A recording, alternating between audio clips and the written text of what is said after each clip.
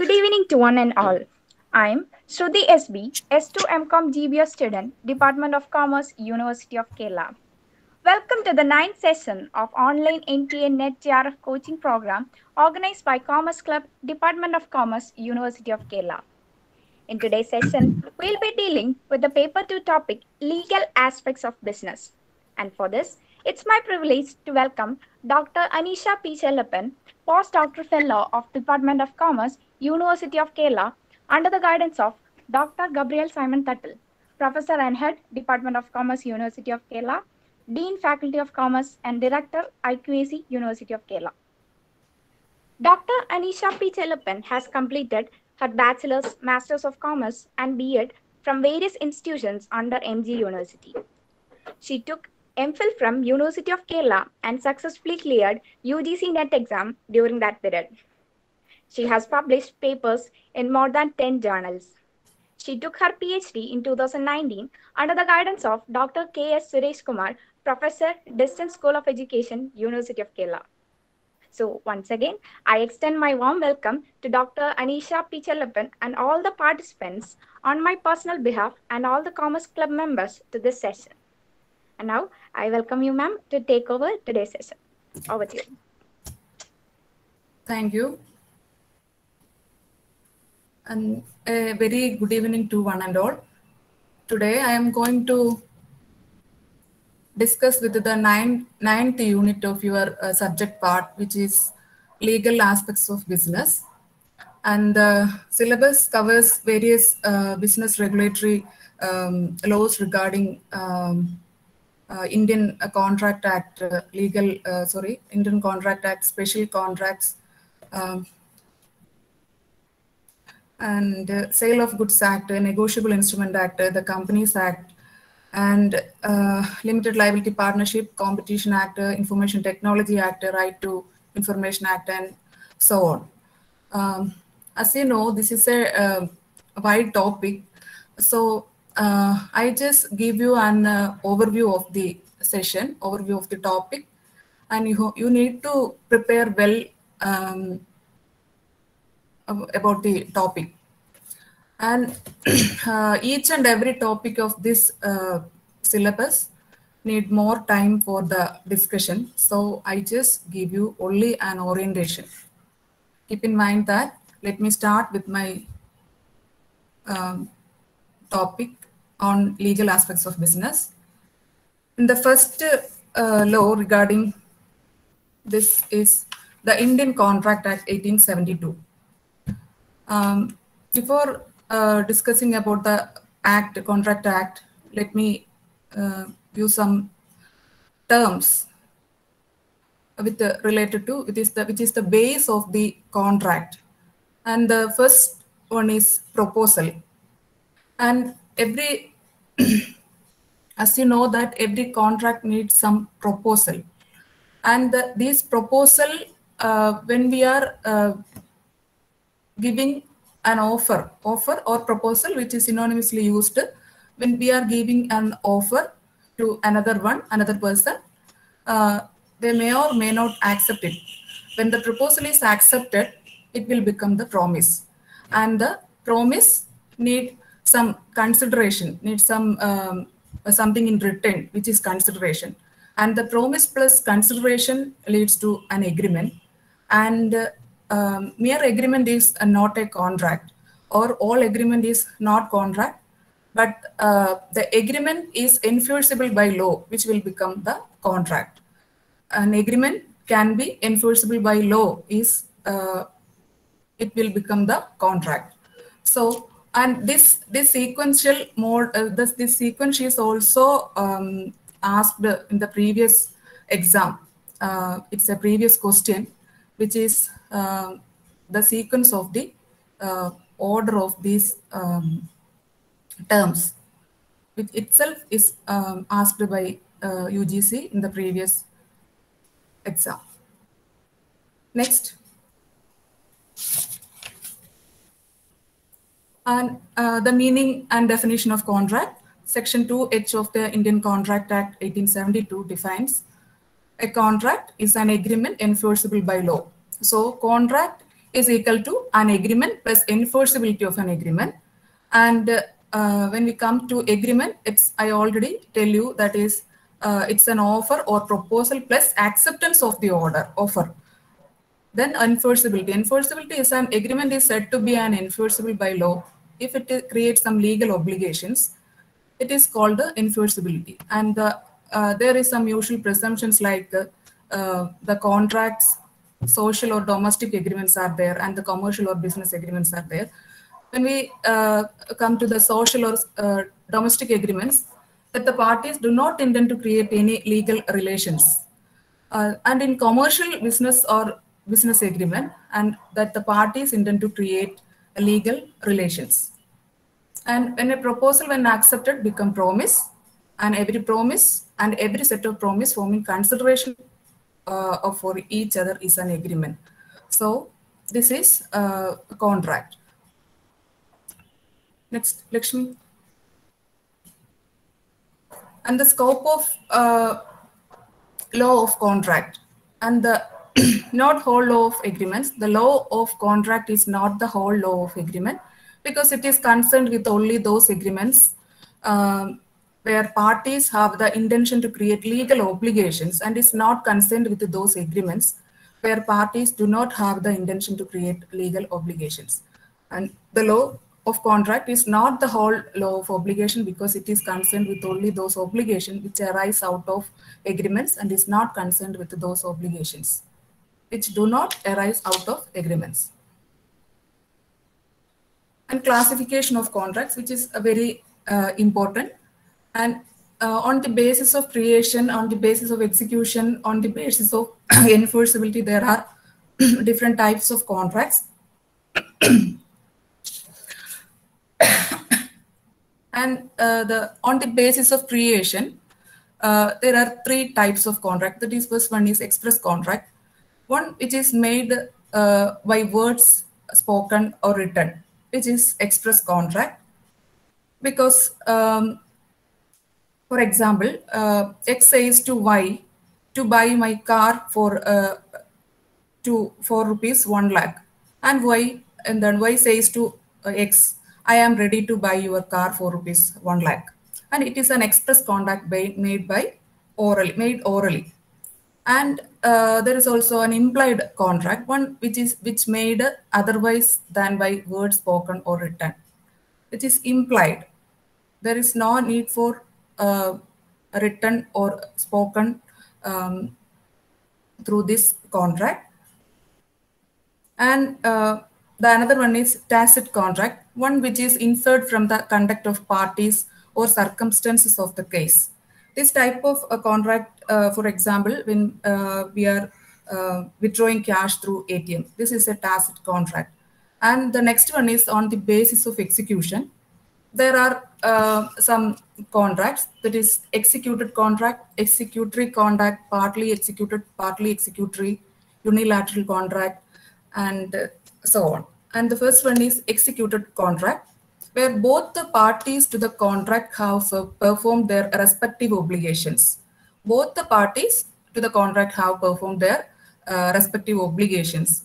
That type of contract is executed contract. For example, X offers his car to sell to Y for rupees 1 lakh, and Y accepts X offer, and X delivers the car to Y, and Y pays rupees 1 lakh to X. It is an executed contract. There are because both the parties of the contract have performed their respective obligations. Here X offer to Y for giving his car to Y, and both of them were agreed to perform their respective obligations. That is executed contract. And the next one is executory contract, where both the parties to the contract have still to perform their respective obligations, which is that is, for example, X offers to sell his car to Y for rupees 1 lakh, and Y accepts X offer. And if the car has not yet been delivered by X, and the price has not been paid by Y, it is an executory contract. The offer and acceptance is already happened, but the execution is not yet been deliberate or not happened. That is the executory contract. And partly executed or partly executory, where one of the parties to the contract has performed his obligation and the other party has still to perform his obligation. One of the party has performed and the other one is not performed his duty, or his perform not executed his obligation. That is the partly executed and partly executory. And the next one is unilateral contract, one in which only one party has to perform his promise or obligation to do for beer. And here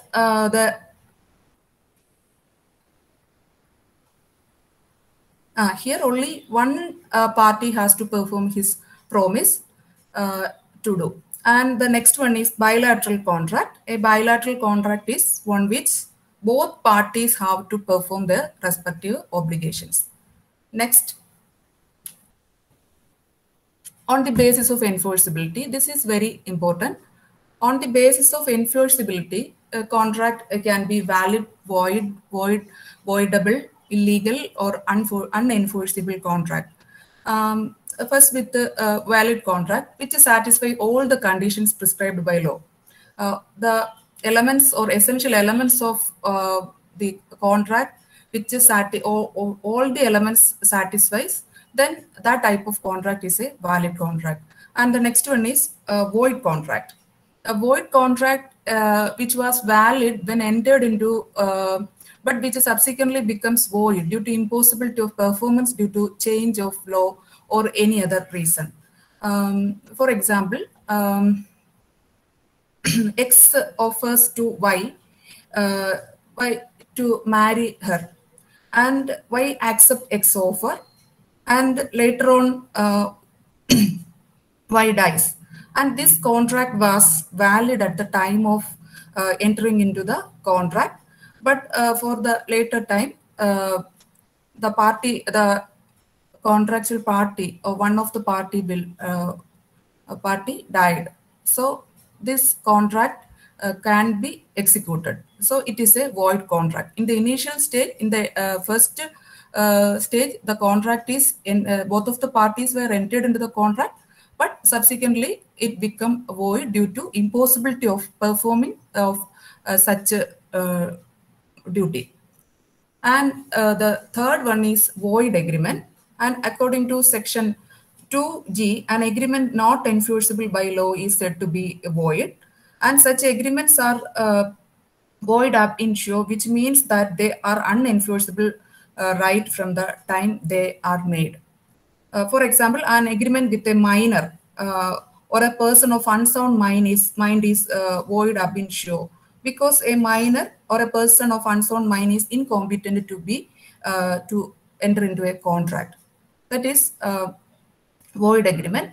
And the next one is voidable contract, an agreement which is enforceable by enforceable by law at the option of one or more of the parties, but not at the option of the other or others. Here, an agreement which is enforceable by law, which is at the option of one or more parties and not by the other or others. For example, X threatens to kill Y, and if he does not sell his house for rupees 1 lakh to Y, and Y sells his house to X and receives payments. Here, Y's consent has been obtained by coercion, and hence this contract is voidable at the option of Y. And the aggrieved party, if Y decides to avoid the contract, he will have to return rupees 1 lakh when he had received from. And such type of contract is voidable contract. And the next one is illegal agreement. One of the object of considering of which is unlawful. That is not a collateral agreement is also become void. And unenforceable contract is a contract which is actually valid but cannot be enforced because of some technical defect. Such contract can be enforced in the technical defect is removed. That is unenforceable contract. Next, Lakshmi.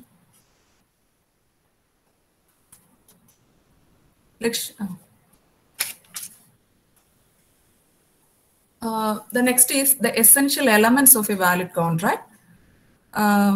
These are the essential elements of valid contract, which is proper offer and its proper acceptance, and intention to create legal relationships, capacity of parties, lawful consideration, free consent, lawful object, agreement not expressly declared void, certainty of meaning, possibility of performance, legal formalities.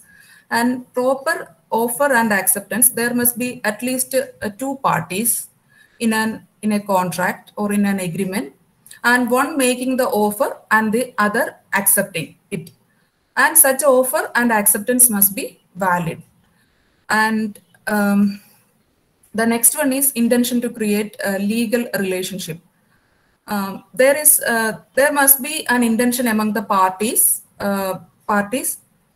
to create a legal relationship. In case of social or domestic agreements, the usual presumption is that parties do not intend to create any legal relationship. But in case of commercial or mercantile relations, there needs a legal relationship. And the third one is capacity of parties. Here, the parties to an agreement must be competent to the contract, because the parties may not be a minor, or it may not be an unsound mind of a person, or the capacity of the parties in the agreement, capacity of parties is to be competent for the contract. That is the capacity of parties. And lawful consideration. An agreement must be supported by lawful consideration. It will be valid. It will be a valid contract. And the lawful consideration means something in return. And X, for example, X sells his car to Y for rupees 1 lakh, and Y accept his proposal. And here the 1 lakh is the consideration. And the next one is free consent. And there must be free consent of the parties to the contract. According to section 14, consent is said to be free when it is not caused by coercion, undue influence, fraud, misrepresentation, or mistake, which will, with all these terms, I will discuss later. And that is free consent. And the next is a lawful object. The object of the agreement must be lawful according to section 23 of the Indian Contract Act. 18 Contract Act. The object is considered lawful unless it is forbidden by law, or is fraudulent, or involves or implies injury to the person or property of another, or is immoral, or is opposed to the public policy. For example, X, Y, and Z enter into an agreement for the division among them gains acquired to be acquired by them by fraud.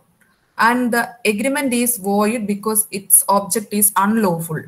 The object is unlawful, then the agreement become void. That is lawful object. And agreement not expressly declared void. The agreement must not have expressly declared void under the provisions of section 24 to 30 of the Indian Contract Act 1872. Under these provisions, agreement is restraint of marriage, agreement in restraint of legal proceedings, agreement in restraint of trade, and agreement by way of waiver have been expressly declared void.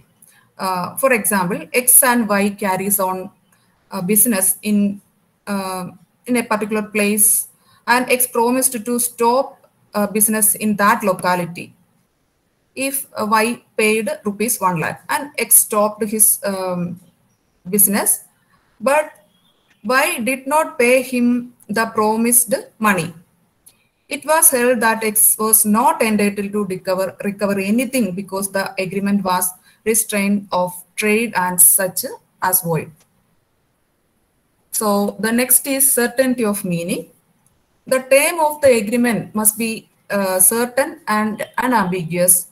According to Section 29 of the Contract Act 1872, agreements, the meaning of which is not certain or capable of being made certain are void.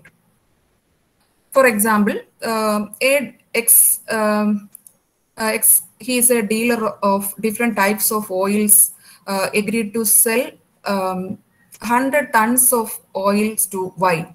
And this agreement is void on the ground of uncertainty because it is not clear that what kinds of oil is intended to be sold. So the certainty of meaning should be specific. And the next one is possibility of performance. In terms of the agreement must be such as are capable of performance. An agreement to do an impossible act is void. For example, X agrees to Y to enclose some area between X agrees to Y to discover a treasure by magic, and Y agrees to pay rupees 1,000 to X. And this agreement is void because it is an agreement to do an impossible act. So this is the possibility of performance. And the next is legal formalities. The agreement must comply with the necessary legal formalities as to writing, registration, stamping, etc.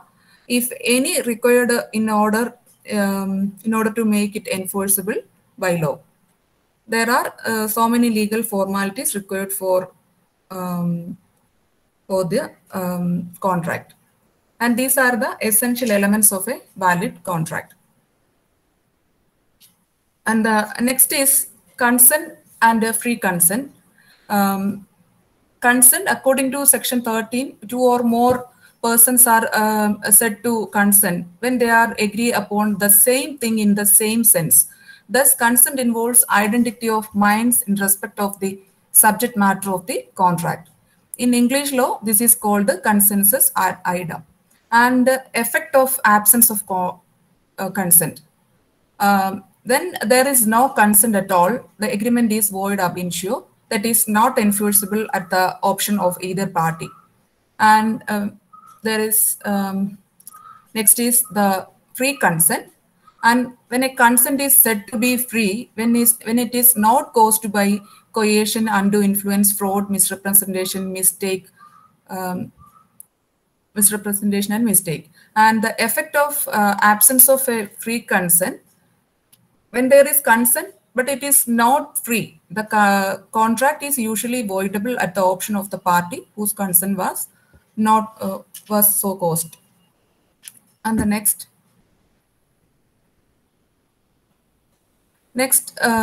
coercion, and meaning is that it means that compelling a person to enter into a contract under a pressure or a threat. According to Section 15 of the Contract Act, a contract is said to be caused by coercion when it is obtained by committing any act which is forbidden by the Indian Penal Code, or threatening to commit any act which is forbidden by the Indian Penal Code, or unlawful detaining of any property or threatening to detain any property. And the Indian Penal Code need not be forced in place where the coercion is employed. For example, X beats Y and compels him to his car for rupees 50,000. And here, Y's consent has been obtained by coercion because beating someone is an offense under the Indian Penal Code. That is coercion. Next is undue influence. The term undue influence means dominating the will of the other person to obtain an unfair advantage over the other. According to Section 16(1), a contract is said to be induced by undue influence, where the relations subsisting between the parties are such that one of them is in a position to dominate the will of the other, and the dominant party uses that position to obtain an unfair advantage. For example, a devotee gifted her property to her his or her spiritual guru to secure benefits to her soul in the next world, and it was held that the spiritual guru was the position to dominate the will of the devotee. Next.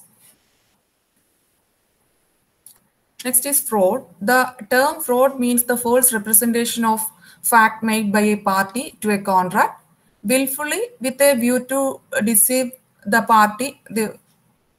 other party, and excel to buy locally manufactured goods and as imported goods, and charging a higher price. um, it amounts to fraud. And a fraud may be in the following ways, that is in suggestion as to a fact as to a fact of that which is now true by one who does not believe it to be true, and the active concealment of fact by one having knowledge of or belief of the fact. Mere concealment is no fraud, but where steps are taken by the seller concealing some material facts so that the buyer, even after a reasonable examination, cannot trace the defects, it will amount to fraud. And a promise made without any intention of performing it is also a fraud. And any such act or omission, um, as the law specifically declared to be fraud. Next. Next is misrepresentation, and the term misrepresentation means a false representation of fact made by the party to a contract, and made innocently or non-disclosure of a material fact without any intention to deceive the other party who has acted on the basis of such a representation. And for example, X says to Y who intends to purchase his land, and X says to Y that my land produces 2 tons of rice per acre. And X believes the statement to be true, although he has no sufficient ground for the belief. And Y purchases X land and believing X statement. Later on, Y finds that the land produces only 1.5 tons of rice per acre. And the X representation is a misrepresentation. That is misrepresentation. And the next is mistake. The word mistake is generally used in the law of the contract to refer an erroneous belief, which is a belief that is not in accord with the facts. And a mistake is said to have occurred where the parties intending to do thing by error or do something else. Next. The next is the discharge of a contract. A discharge of a contract means the termination of the contractual relationship between the parties of a contract. And a contract is said to be discharged when the rights and obligations of the parties under the contract come to an end. That is discharge of contract. Next, there is some various modes of discharge of contract. And the first is the discharge by performance, and discharge by mutual agreement, discharge by operation of law, discharge by impossibility of performance, discharge by lapse of time as per the Limitation Act 1963, and discharge of breach of contract. Next, discharge by performance. And discharge by performance is done through actual performance and attempted performance or tender. In case of actual performance, a contract is said to be discharged by actual performance when the parties to the contract perform their promises in accordance with the terms of the contract. And attempted performance or tender, a contract is said to be discharged by attempted performance when the promiser has made an offer of performance to the promisee, but it has not been accepted by the promisee. And next, discharge by mutual agreement. And discharge by mutual agreement is happened on the these ways, that is novation, rescission, alteration, remission, waiver. And the novation is substitution of a new contract for the original contract.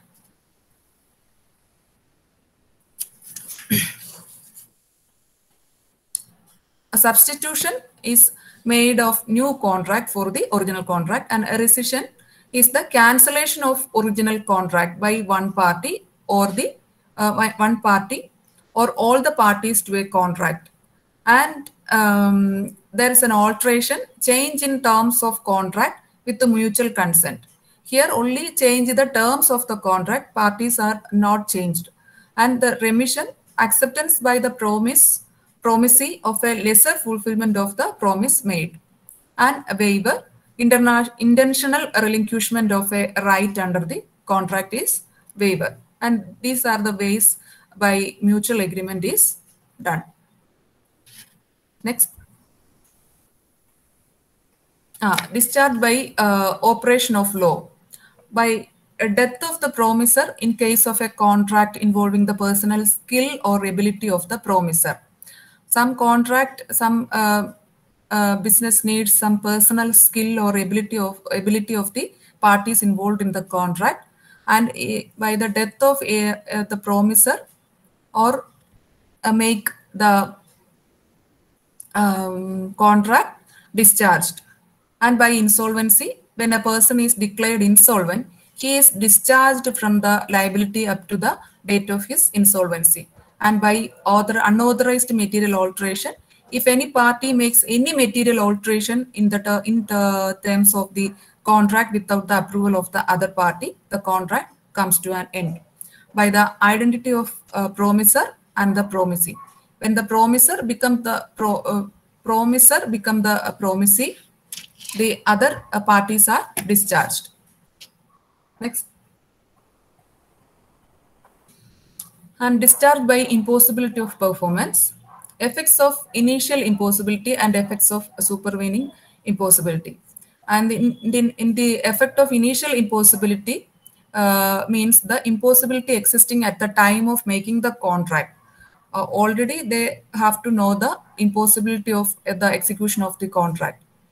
And the effects of supervening impossibility is means impossibility which does not exist at the time of making the contract, but which arises subsequently after the formation of the contract.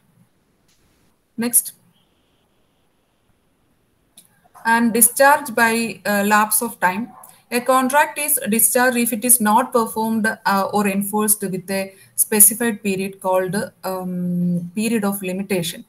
And the Limitation Act 1963 has prescribed the different periods for different contracts, such as period of limitation for exercising the right to recover a debt of 3 years, and to recover a movable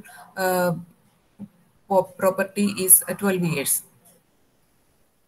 And the contractual parties cannot exercise their rights after the expiry of period of limitation. Next. And discharge by breach of contract.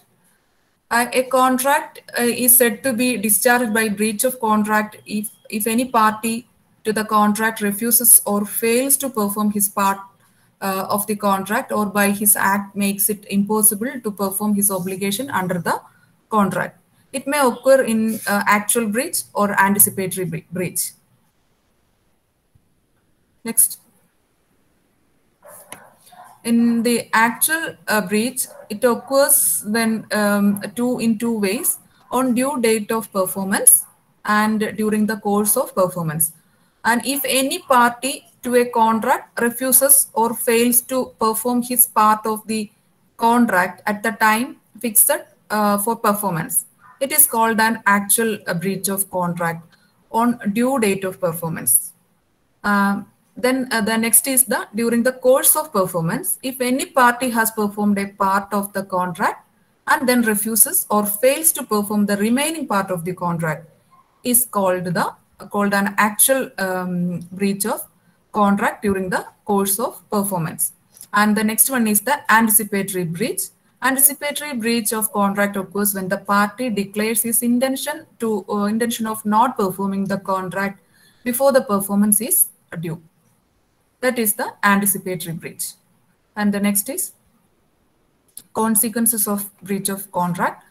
And the aggrieved party, that is the party not at fault, is discharged from his obligation and is entitled to proceed against the party at fault. Next. And there are some remedies for breach of contract. And the first one is the suit for rescission. Rescission means the cancellation of the contract. On the rescission of the contract, the aggrieved party or injured party is discharged from all obligations under the contract, and the court may grant rescission where the contract is voidable at the option of the aggrieved party, and the party rightfully resigns the contract. He also entitled to receive compensation for the damages sustained due to non-fulfillment of the contract. This is the suit for rescission. And the next is suit for next Lakshmi suit for damage. Damages are here. Damages are monetary compensation allowed for loss suffered by the aggrieved party due to breach of contract. And the object of awarding damage is not to punish the party at fault, but to make good the financial loss suffered by the aggrieved party due to the breach of contract. And not all the cases the court will granted the damage suit for damage. There are some in the case of some special cases, the suit for damage will allowed by the court. And the next is suit for specific performance. The term specific performance may be defined as the actual carrying out of the respective obligation of both the parties. And sometimes the damages are not an adequate remedy for breach of contract. In such cases, the court may direct the defaulting party to carry out his obligation according to the terms of the contract. And the specific performance will be allowed by the court where the subject matter is of special value or consist of goods which are not easily available in the market. And the next is suit for injunction. And the term injunction may be defined as an order of the court restraining as a person from doing something which he promised not to do. And it is usually issued in case where money compensation is not an adequate remedy for breach of contract. And injunction is a mode of securing the performance of the negative terms in the contract. And the next suit for quantum merit. Quantum merit means as much as earned. It means a right to claim the compensation for the work already done. If the breach of contract is happened in the middle of the performance of the subject matter of the contract, then the aggrieved party can claim the consideration for the work already done. That is the suit for quantum merit. Next is special contracts.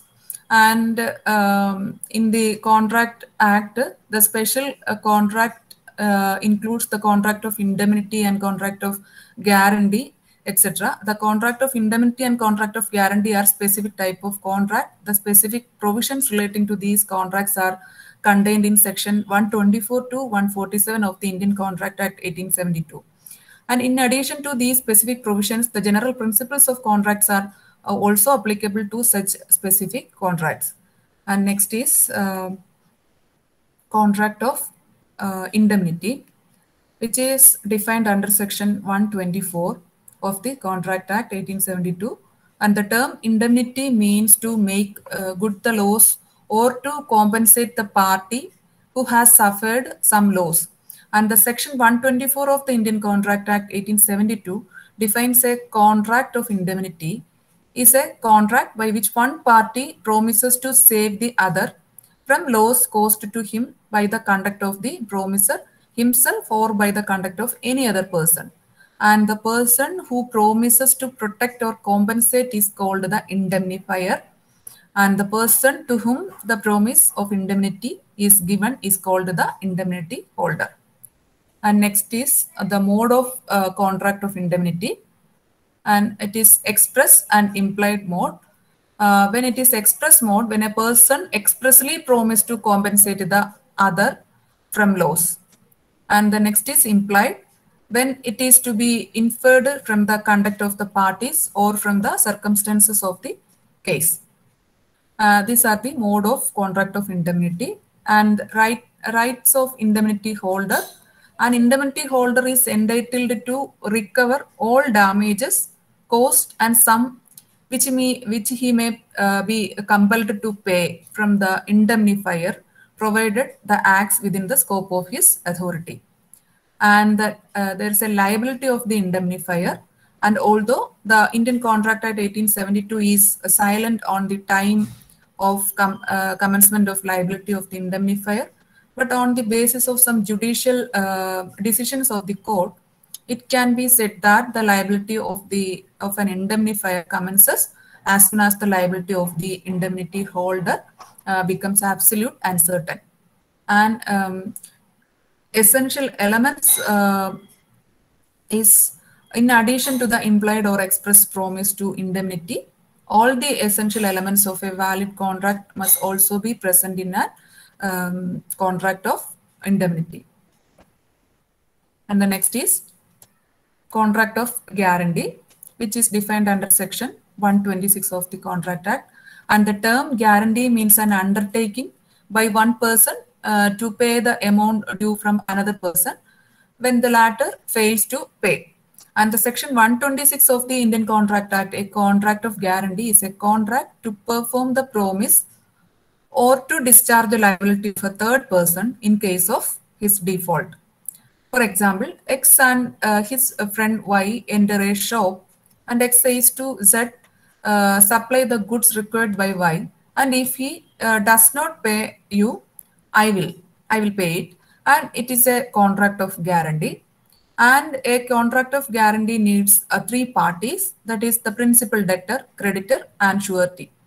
And the principal debtor is the party on whose behalf or for whom the guarantee is given.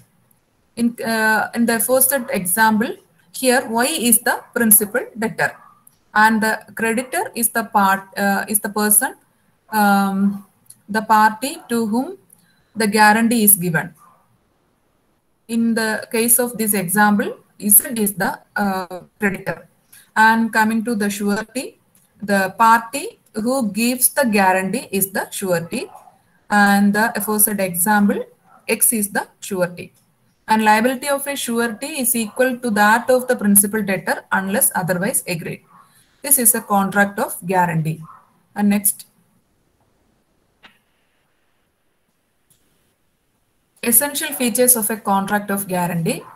And it is a triparty agreement between the principal, creditor, and surety. It is essential, very essential. It includes three parties and consent of three parties. There must be consent of all the three parties required for a contract of guarantee, and existence of liability, and essentials of a valid contract. Essentials of a valid contract is also needed for the contract of guarantee, and guarantee not to be obtained by misrepresentation, and guarantee not to be obtained by concealment. And the next is contract of bailment and pledge. The term bailment is derived from the French word bailer, which means to deliver. And legally, it means change of possession of goods from one person to another for some specific purposes. And the term pledge means the delivery of goods as security for a loan or fulfillment of an obligation. And both of the contracts are special type of contracts. These are contained in section 148 to 181 of the Indian Contract Act. And the next, according to section 148, a bailment is the delivery of goods by one person to another for some purpose upon a contract that they shall, when the purpose is accomplished, be returned or otherwise disposed of according to the directions of the person delivering them. And for example, Y hires a horse from X for riding, and X delivers a horse to a doctor, um, Y for medical treatment. Here, X delivers his horse to Dr. Y for medical treatment, and after the treatment, he will return the horse. And this is bailment. And then next is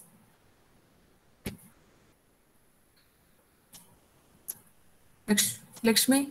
Essential elements of a bailment. An agreement, there must be an agreement between the bailer and bailee. This may be either express or implied. And the another one is delivery of goods. It is there must be delivery of goods. It means that the possession must be transferred, and purpose, the delivery of goods must be for some intended purpose, and the return of specific goods. And after the accomplishment of the purpose or after the expiry of the period of the bailment, the goods which form the subject matter of bailment must be returned and returned to the bailer or otherwise disposed of according to the directions of the bailer. And these are the essential elements of a bailment. And next is pledge. The bailment of goods as security for payment of a debt or performance of promise is called pledge or pawn.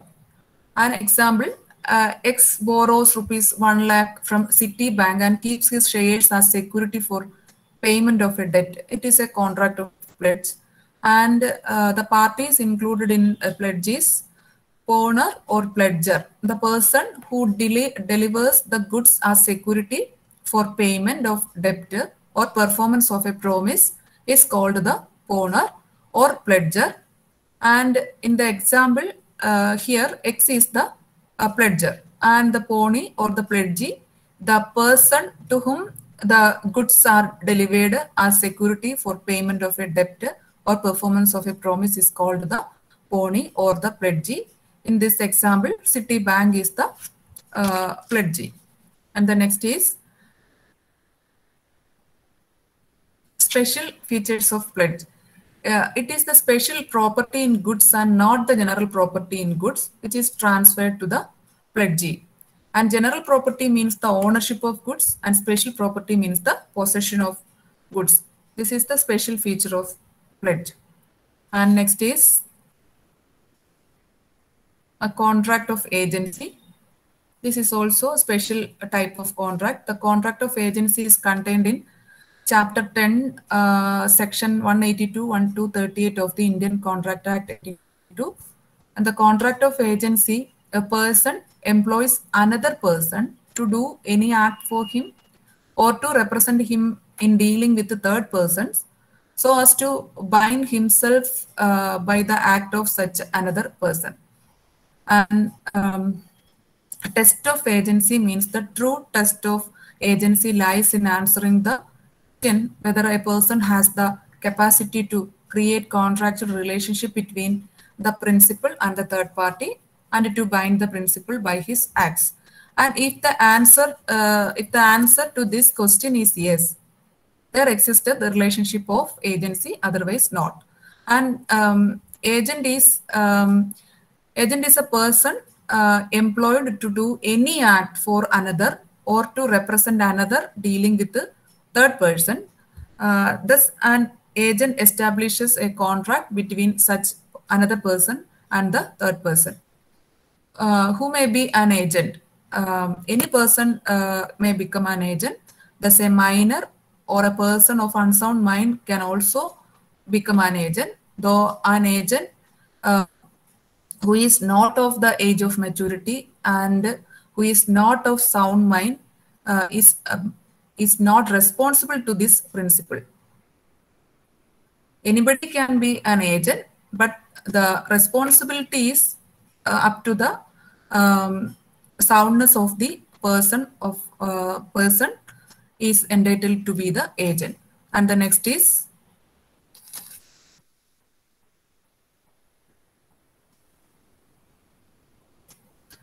Uh, Next act is the Sale of Goods Act. And in the previous act, that is the Indian Contract Act 1872, there are most of the questions were asked from that part. And the next is the Sale of Goods Act 1930. Till 1930, transactions relating to sale and purchase of goods were regulated by the Indian Contract Act 1872. And in 1930, the section 76 to 123 of the Indian Contract Act 1872 were repealed, and a separate act called the Indian Sale of Goods Act 1930 was passed. And it came into force on 1st July 1930. With the effect from 22nd September 1963, the word Indian was removed, and presently it is called as the Sale of Goods Act 1930. And this act extends to the whole of India except the state of Jammu and Kashmir. And according to Section 3, the provisions of the Indian Contract Act 1872 still continue to apply to contract of the sale of goods except where the Sale of Goods Act 1930 provides for the contrary. And the next is the scope of Sale of Goods Act. The Sale of Goods Act deals with the sale but not with the mortgage, and but not with mortgage or pledge. This act deals with the goods but not with the other movable property, for example, auctionable claim and money. In some other words, this act does not deal with the movable property other than goods and immovable property. And the next is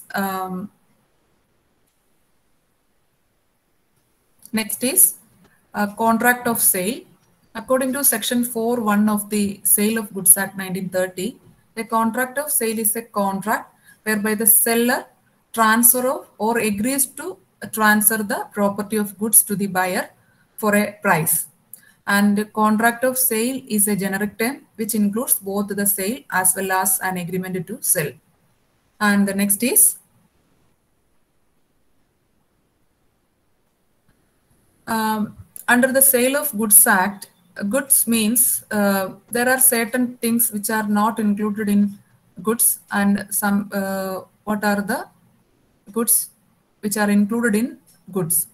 And first one is which includes growing crops, standing timber, grass, and old currency, water, gas, electricity, trademark, patent, copyright, shares, stocks, or debentures. These all are included as part of goods. And the exclusion, it is immovable property, money or currency, auctionable claim. Or here, old currency is not, old currency is included in the goods, and money is not included. And the next is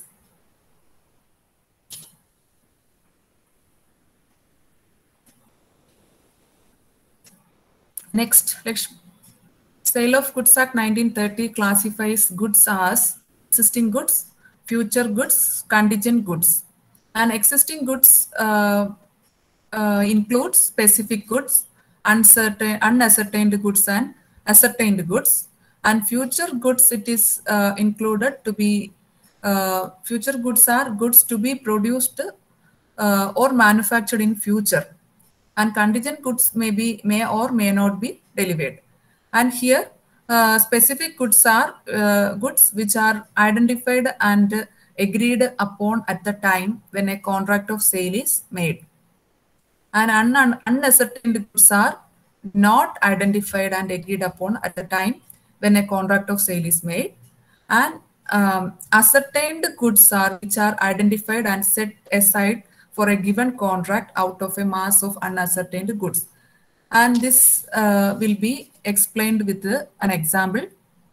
Next, Lakshmi. Here is an example for the type of good. And let's go to a Maruti car showroom. There 10 Maruti cars have been displayed. And X agrees to buy one Maruti car 800, and the seller agrees to sell. Here 10 cars will be classified as 10 cars are unascertained goods before the identification of particular car to be sold. There is no identification of a particular car. So those 10 cars are unascertained goods, and the 9 cars are unascertained goods after the identification of one particular car to be sold. And such one particular car to be sold is an ascertained goods. When part of the goods lying in bulk are identified and earmarked for sale, such goods are termed as unascertained, ascertained goods. And here one particular car identified and agreed upon at the time when the contract of sale is made is specific goods, and the other 9 cars are unascertained goods. And the next is contract of sale includes both sale and agreement to sell. Here, sale is where the ownership in goods is transferred.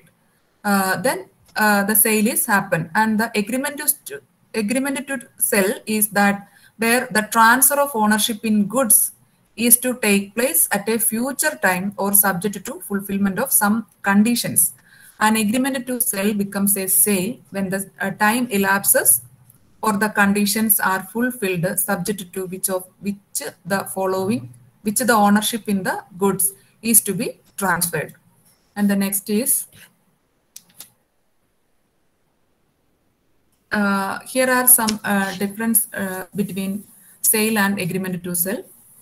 In case of transfer of ownership is taken place in the case of sale. It is taken place immediately in the case of sale. When it comes to agreement to sell, transfer of ownership of goods is to taken place at the future time or subject to fulfillment of some conditions. And next point is executed contract. Executed contract or executory contract. It is an executed contract because nothing remains to be done. In case of agreement to sell, it is an extraordinary contract, executory contract, because something remains to be done. And conveyance of property, buyer gets a right to enjoy the goods against the whole world, including seller. Therefore, a sale creates just in drum. It is right against property. And in the case of agreement to sell, buyer does not get such a right to enjoy the goods. It only creates just in personam, which means a right against the person.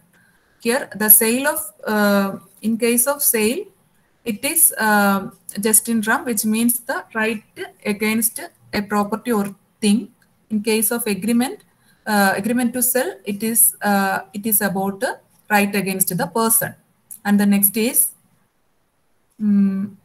next point is, next slide, transfer of risk.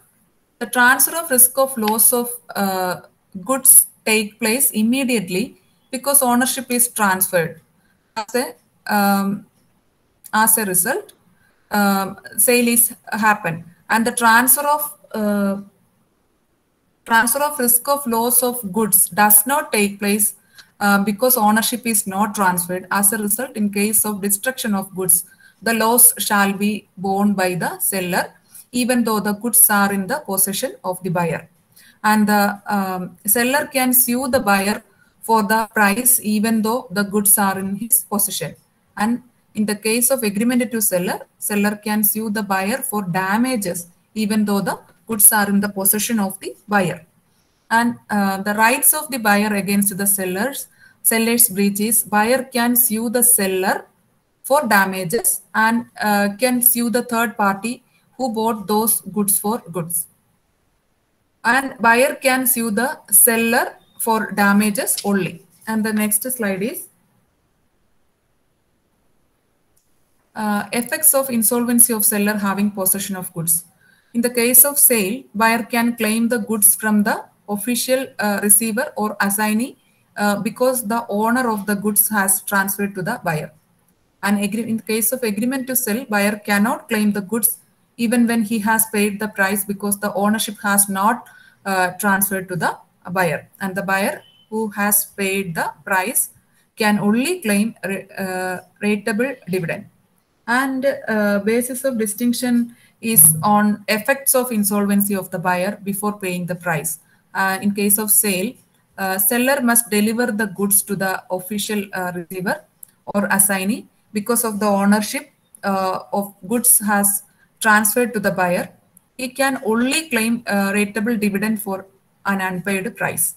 And the case of agreement to sell, a seller can refuse to deliver the goods unless he is paid full price of the goods because the ownership has not transferred to the buyer. Next is the caveat emptor, which means that let the buyer beware, or no seller's duty. A seller need not disclose the defects of his goods. It's a buyer's duty to satisfy himself about the quality as well as the suitability of the good. And in case it means that the let the buyer beware, which means that, and this doctrine of caveat emptor has been given in the given us subject to the provisions of this act and any other law for the time being in force. There is no implied warranty or condition as to the quality or fitness for any particular purpose of goods supplied under a contract of sale. Here, it is not part of the seller's duty to point out the defects of the goods which he offers for sale. Rather, it is the duty of the buyer to satisfy himself with the quality as well as the suitability of the goods, and which is the rule of caveat emptor does not apply where the buyer has disclosed the purpose for which the goods are required and relied upon the seller's skills or judgment. And there are some exceptions in case of representation by the seller, in case of concealment of latent defect, in case of sale by description, in case of sale by sample as well as description, fitness for a particular purpose, and mercantile quality. These all cases it is not applicable, and it is the relevant of this relevant of this caveat emptor is the appeared to play an important role in the past when a trade was conducted on a local scale or by the buyer had every opportunity to examine its features of the goods. But however, in this now the present context, it is the rigorous of the rules have been mitigated because of global dimensions of trade, and the government legislations on consumer protection and professional management, various intense competition and consumer awarenesses. This rule caveat emptor should be replaced by the rule of caveat vendor, which means let the seller beware. Though it is caveat emptor, and the next is right of seller and right of buyer. Here, the unpaid seller have some right for suit. First one is the suit for price, a suit for interest, and a suit for damages for non-acceptance of goods, suit for damages for repudiation of the contract. These are the rights of the unpaid seller, and the rights of the buyer against the seller is suit for damages for non-delivery of goods, suit for specific performance, suit for breach of warranty, suit for interest if any advances have been given, and right to treat the contract as rescinded or operative in case of repudiation of the contract by seller before due date. And the next is next regulation is the Negotiable Instrument Act 1881, and the A Negotiable Instrument Act 1881 came into force on 1st March 1881. It extends to the whole of India except the state of Jammu and Kashmir. And the Act deals with the law relating to three specific classes of negotiable instruments like promissory note, bill of exchange, and check. And the Act does not apply to Indian Paper Currency Act 1871, the local usage relating to any instrument in an Oriental language like Hundis, and but where no custom is established, the Act will apply to Hundis. And the next is Negotiable Instrument Act 1881. Here there are two terms, that is negotiable and instrument. Negotiable means transferable. It is transferable between two people, and instrument means it's a written document. Any agreed upon medium of exchange usually refers to check, draft, bill of exchange, promissory note, etc. And when it comes to the definition, it means a promissory note, a bill of exchange, or a check payable either to order or to the bearer. And the next is negotiable instruments. In what is included in negotiable instruments, and what are excluded in the negotiable instrument. In the inclusion, it is included promissory note, bill of exchange, and check, and it excludes treasury bills, currency notes, post office money orders, hundi. Hundis in case it is conditions applied for in the case of hundis. And the next is negotiable instruments. According to wills, a negotiable instrument is one the property in which is acquired by anyone who takes it bona fide and for value in spite of any defect of the title in the person from whom he took it.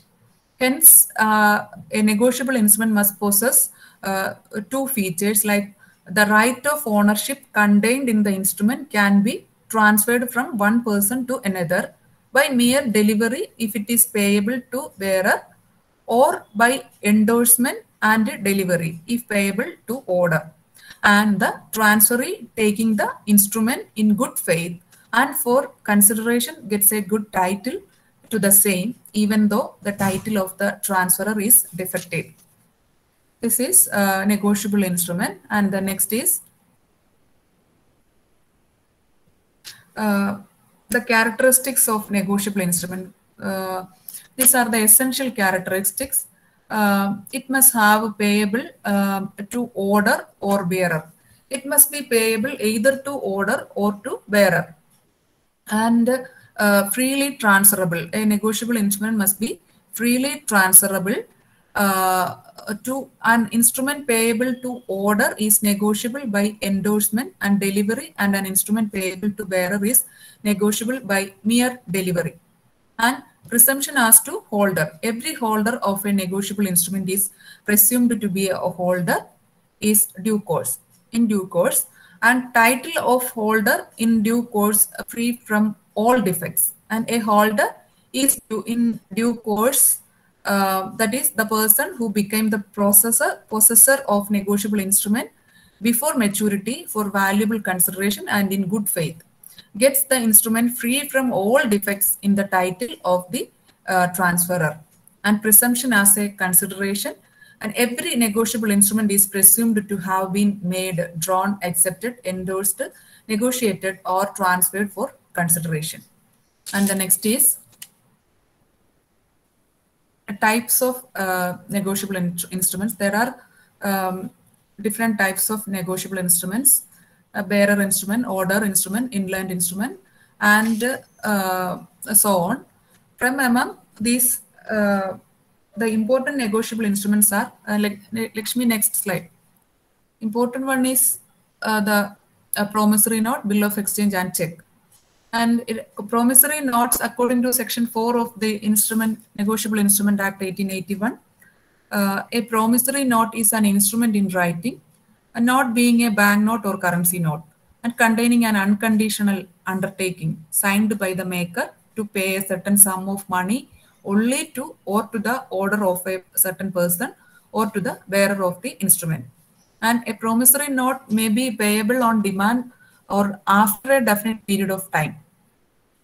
And the words or to the bearer of the instrument have become inoperative in view of the provisions contained in section 31(2) of the Reserve Bank of India Act, which provides that no person in India or other than Reserve Bank of India or the central government can make a or issue promissory note payable to bearer to the instrument.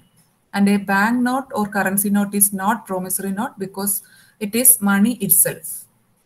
Next.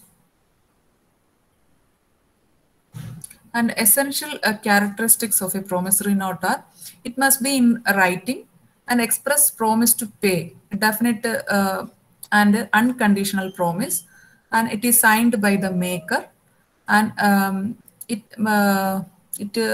promise to pay certain sum and promise to pay money only, and certain payee duly stamped. These are the essential characteristics of a promissory note. And there are two parties involved in a promissory note, and the maker and the payee. The maker is the person who make the promissory note, and the payee is the person to whom or to whose order the payment is to be made. It is called the payee. And the next is bill of exchange. It is defined under Section 5 of the Negotiable Instrument Act 1881. A bill of exchange is an instrument in writing containing an unconditional order signed by the maker directing a certain person to pay a certain sum of money only to or to the order of a certain person or the bearer of the instrument. And thus, a bill is an order by a creditor upon his debtor, requiring him to pay the money to the person specified. And the next is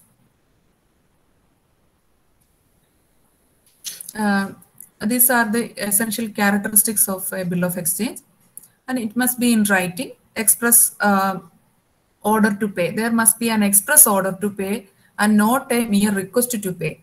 And it is definite and unconditional order. The order must be definite and unconditional.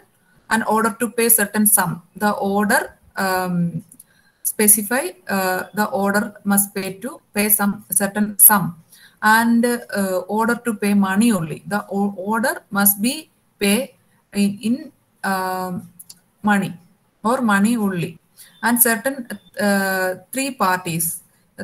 In a bill of exchange there must have three parties, that is the drawer, drawee, and the payee, and signed by the drawer. It must be signed by the drawer, and it also duly stamped. And the next is parties involved in a bill of exchange. There are three parties in a bill of exchange, that is the drawer, the drawee, and the payee. The person who draws a bill of exchange is called the drawer, and the person whom the bill of exchange is drawn is called the drawee, and he is also called an acceptor of the bill. And the payee, the person to whom or to whose order the money is directed to be paid by the instrument, is called the payee. For example, A sells goods to B for rupees 10,000 to be paid 3 months after date, and buys goods from C for rupees 10,000 on similar terms. And if A directs to B to pay the sum of rupees 10,000 to C, this order will be a bill of exchange. And here A is the drawer, B is the drawee, and C is the payee. And the next is next one is under negotiable instrument is check.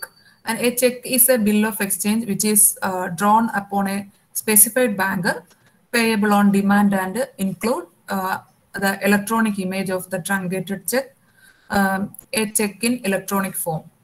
And a truncated check means the digitalized image of the paper check. And the next is essential characteristics of a check.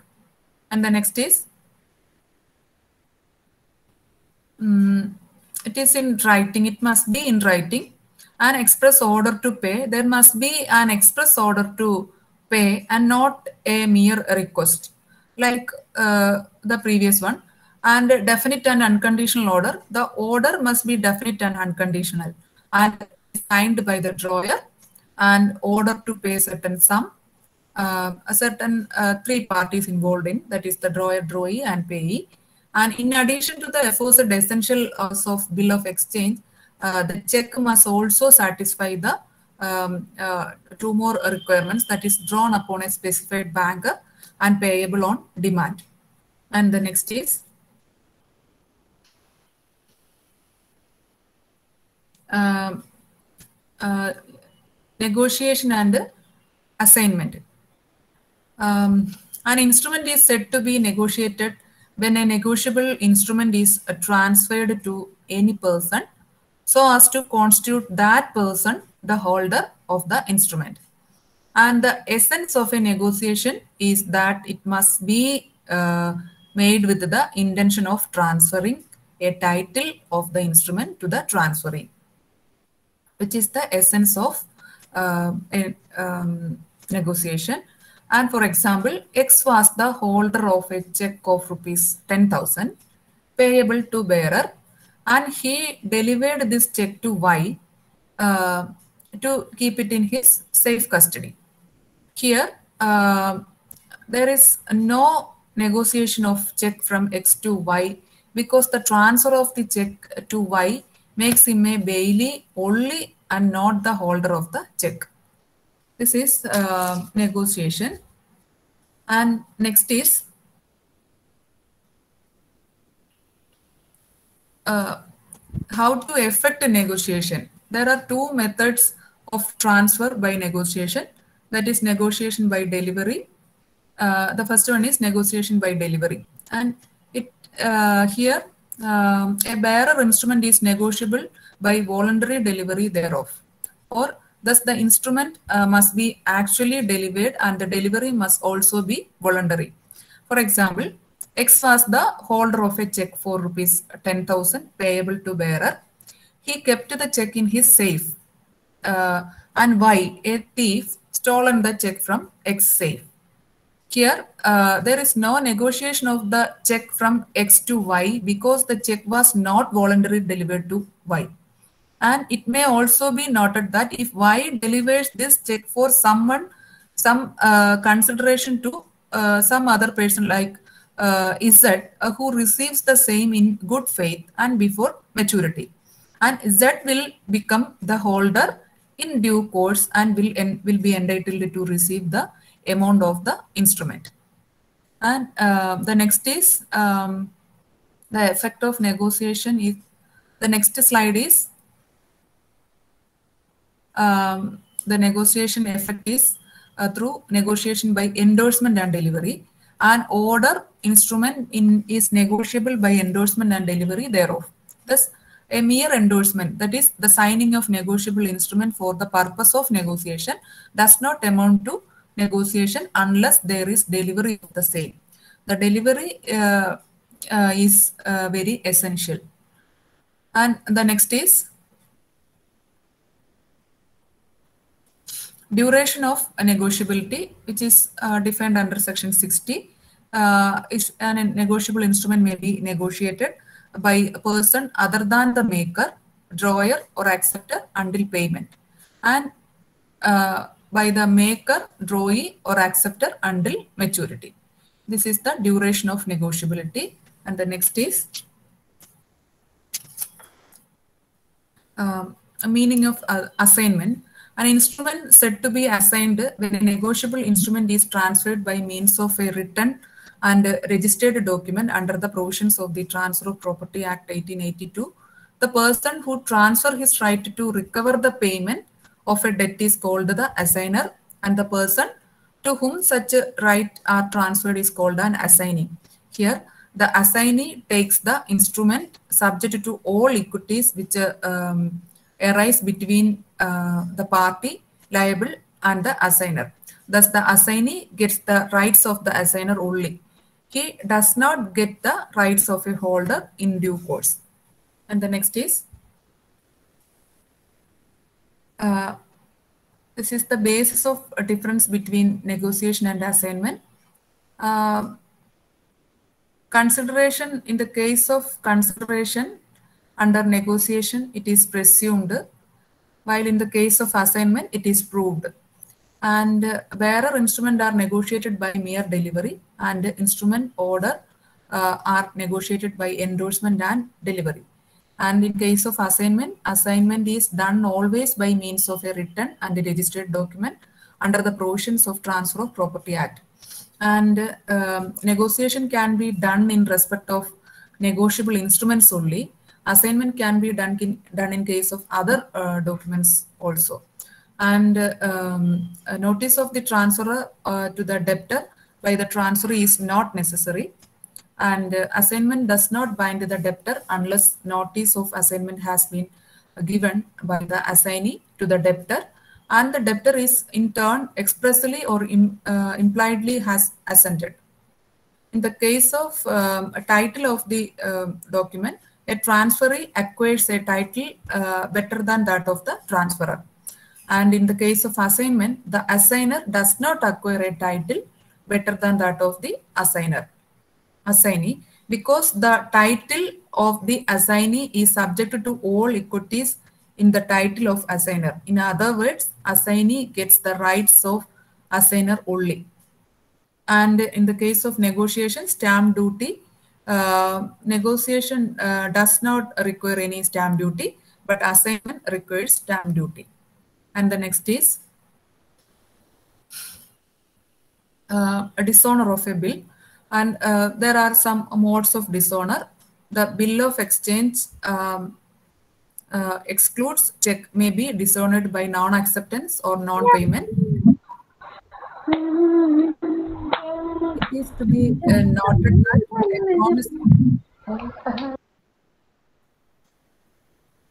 It is to be noted that a promissory note or check can be dishonored by non-payment only because a promissory note or check does not require any acceptance. And the next is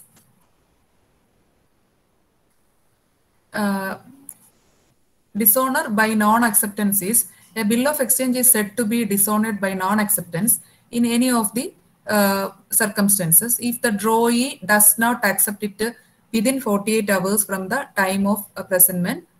If all the drawees who are not partners, in the case there are more than one drawee, do not accept, and while the drawee is incompetent to contract, when the drawee is a fictitious person, and when the drawee gives a qualified acceptance and the holder does not give his consent to qualified acceptance, and when the drawee cannot be found after reasonable search, and when the presentment for acceptance is excused and the bill is not accepted. And the next is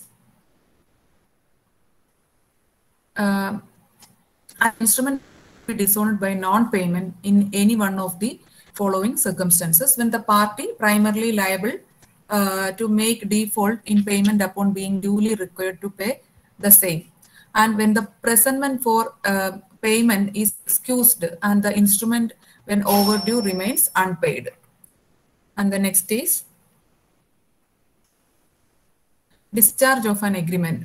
A discharge of an instrument is said to be instrument is said to be discharged only when the party who is ultimately liable thereon is discharged from liability, and all rights of action under the instrument are completely extinguished and the instrument ceases to be negotiable.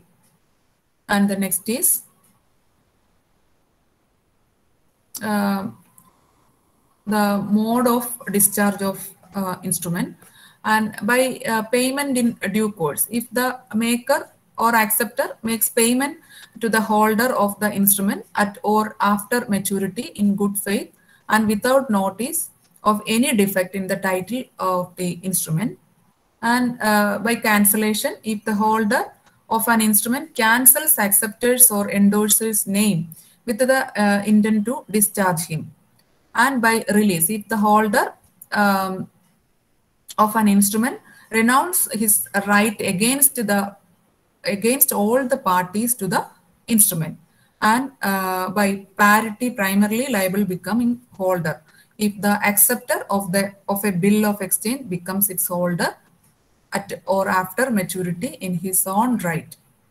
This is the mode of discharge of an instrument. And the next is the next act is limited liability partnership. It is Limited Liability Partnership Act 2008, and it's a form of it's a hybrid form of uh, private limited company and partnership firms. An Indian government passed the LLP Act on January 9, 2009. An LLP Act 2008 gets notified with effect from 31st March 2009, and the first LLP was registered on 2nd April 2009. And what is the need for LLP? To enable the professionals to deal in international activities on the concept of limited liability, which was earlier not possible due to various restrictions, and to remove the restrictions posed by Indian Partnership Act 1932, that professionals are not allowed to have more than 10 or 20 partners. LLP Act removed the above such obstacles. And the next is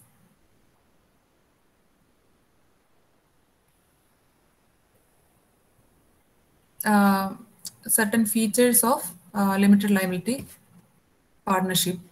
And it is a form of limited liability of partners, and it is flexible form of organization and administration according to LLP agreement. The administration procedures all are based on the LLP agreement and required to register with the registrar of companies.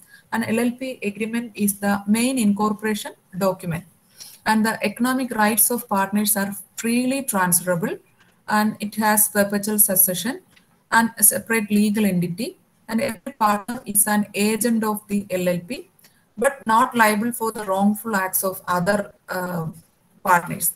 And in the absence of any provisions for distribution of profits, losses, partners are entitled to share profits and losses equally.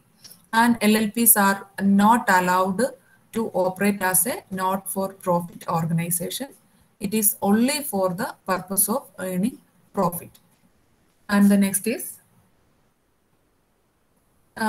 it is governed by the Limited Liability Partnership Act 2008 and Limited Liability Partnership Rules 2008, and by Registrar of Companies and the LLP agreement between partners. These are the governing bodies. And the next is some definition regarding partner and a designated partner. Section 5 defines the partner. Any individual or body corporate may be a partner in a limited liability partnership. And there are some designated partners, which is defined under Section 7, which means any partner designated as such under Section 7. And subject to Section 7(1) of the incorporation document specifies who are to be designated partners. Such persons shall be designated partners on incorporation, and state that each of the partners from time to time of LLP is to be designated partners, and every partner shall be a designated partner. And designated partner need to DPIN, that is partners, designated partners identification number from the central government. And any partner may become or cease to be a designated partner in accordance with the LLP agreement. And every LLP must have at least 2 partners. And the next is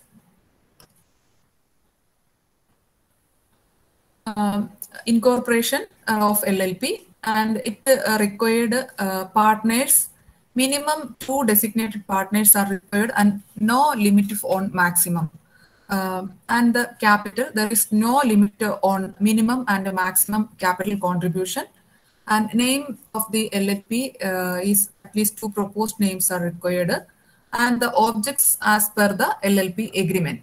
And the documents needed for the LLP incorporation procedure are ID proof, address proof, and photos of the partners and the designated partners, LLP agreement duly stamped as per the relevant stamp act of the state, and subscriber statements, and a consent letter from all partners and designated partners as per form number 9, and a proof of address of registered office. And the next is incorporation document, which include at least two subscribers, two or more persons associated to for carry on a lawful business with a view to profit must subscribe their names to the incorporation document.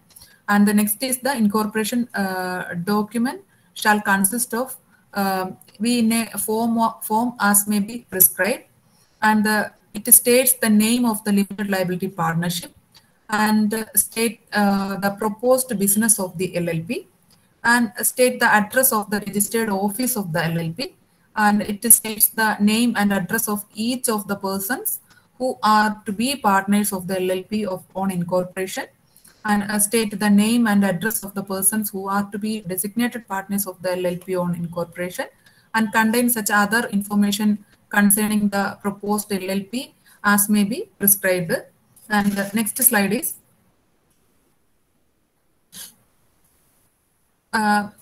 incorporation documents. The third one is filing. The incorporation document must be filed along with the compliance statement in such a manner that with such fees as may be prescribed with the registrar of the state in which the registered office of the LLP is to be situated.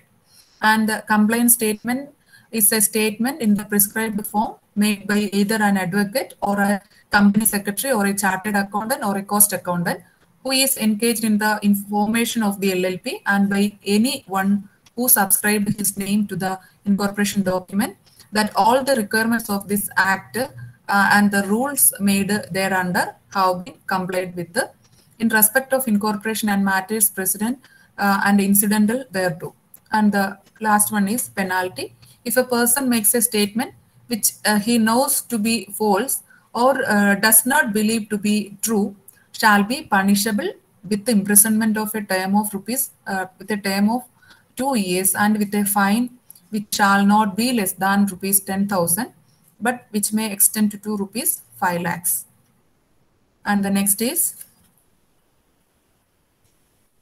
the formation procedure of LLP in India. First step is to obtain a digital signature certificate of the partners and the designated partners, and to next is to obtain the director identification number for the partners, and the third step is to obtain the name approval. After that, to file for incorporation. These are the steps for the procedure of LLP in India. And the incorporation by registration, on compliance of all the requirements as per the section 11, the registrar shall register the incorporation document and give a certificate that the LLP is incorporated by the name specified therein within 14 days. And the certificate is issued shall be signed by the registrar, and the certificate is issued shall authenticated by the official seal of the registrar, and the certificate shall be the conclusive evidence of the LLP is incorporated by the name specified therein. And the next is the effect of registration. The next is on the registration. After the completion of the registration, LLP shall by its name be capable of suing and being sued, acquiring, owning, holding and developing or disposing of property, whether movable, immovable, or tangible or intangible, and having a common seal if it decides to have one, and doing and suffering such other acts and things as body corporates may lawfully do and suffer. This is the effects of registration. And the next is regarding the difference between a partnership and LLP. The partnership governed by the Indian Partnership Act 2, and the LLP Act is the governing body of the LLP, and registration is optional for partnership, but in case of LLP it is compulsory, and the partnership is created by agreement and the LLP is created by law, and partnership has no separate legal entity, but in case of LLP it has separate legal entity. And name of the entity, it can have any names as per choice, but the LLP's name contain limited liability partnership or LLP as the suffix. And the next slide. um, it has a perpetual succession. But in case of partnership, does not have perpetual succession because the death or insolvency or unsoundness of its members may affect its existence. But in the case of LLP, it has a perpetual succession. The death or insolvency or unsoundness of its members does not affect its existence. Members may come and go, but the LLP goes forever. And the charter document for the partnership is the partnership deed and of the firm, which denotes its scope, operation, and the rights and the duties of the partners. And in case of LLP, it is the LLP agreement is the charter document, which denotes its scope, operation, and rights and duties of the partners. And there is no concept of a common seal in partnership, and LLP may have its own common seal as per its agreement. Next is the next is the incorporation formalities. Under the partnership, it did need a partnership deed, form, or affidavit. Prescribed fees required to be filled with the registrar of firms. Under LLP agreement, various e-forms, prescribed fees are required to be filled with the registrar of LLP. And compared to the incorporation time taken for incorporation, and it takes 7 days approximately for to incorporate for the case of partnership, but in case of LLP it takes 10 days approximately with the inclusive of the time taken to obtain the DPIN, that is the directors designate partners identification number, including the number. It takes 10 days approximately. And a partnership only registered partners can sue the third party. A LLP being a legal entity can sue third party or can prosecute third party. And can a foreign national become a partner? In case of partnership, there cannot become a partner in a foreigner in a partnership in India. But in case of an LLP, foreign national can also become a partner in an LLP. And this is the major comparison between LLP and partnership. And from this part, a previous question was asked in the 2020 exam. And next is some more points regarding its comparison. That is the number of members. There are minimum 2 and maximum 10 for banking business and 20 for non-banking business in case of partnership. But in case of LLP, there must be minimum 2, but there is no limit on maximum number of partners. And ownership of assets, partners have a joint ownership of all the assets belonging to the partnership firm. But LLP is being a legal entity independent of the partners, has ownership of asset. And the rights, duties, obligation of the partners are governed by partnership deed. But in case of LLP, it is governed by the LLP agreement. And the liability of a partner is unlimited. But partners are separately and jointly liable for actions of other partners, and the firm and liability extends to their personal assets. And the liability of the partner is limited under the LLP to the extent their contribution towards LLP, and except in case of intentional fraud or wrongful act of omission or commission by the partner. And the next is a mutual agency. Partners are agents of the firm and other partners, and partners are under LLP. Partners act as agents of the LLP and not the agent of the other partners. And partnership under partnership, it need not have designated partners, but it is a must for designated partners for LLP. And there is at least two individuals as designated partners under LLP, and of whom at least one must be a resident in India. And the resident means he has been in India 182 days in the previous year. And each designated partner is required to have a DPIN before appointment. And in case of partnership, there is not required for a digital signature, but LLP at least one DP, one designated partner must have a digital signature since e-forms are filed electronically. And the dissolution of partnership may take place by mutual agreement, by insolvency, and by certain contingencies, and by a court of order. And the dissolution under LLP can be taken place by voluntarily or by order of National Company Law Tribunal. And the next is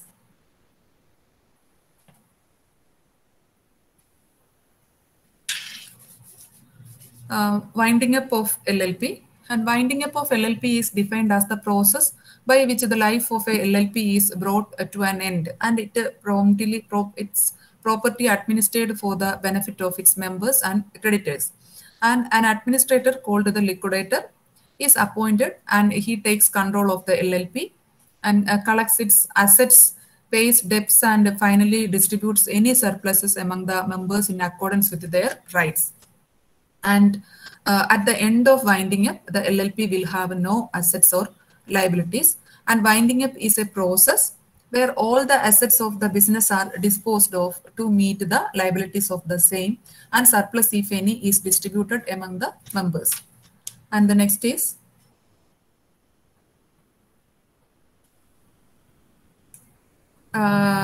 two modes for winding up of LLP. The first is voluntary winding up and the compulsory winding up. And the next is voluntary winding up. Next slide.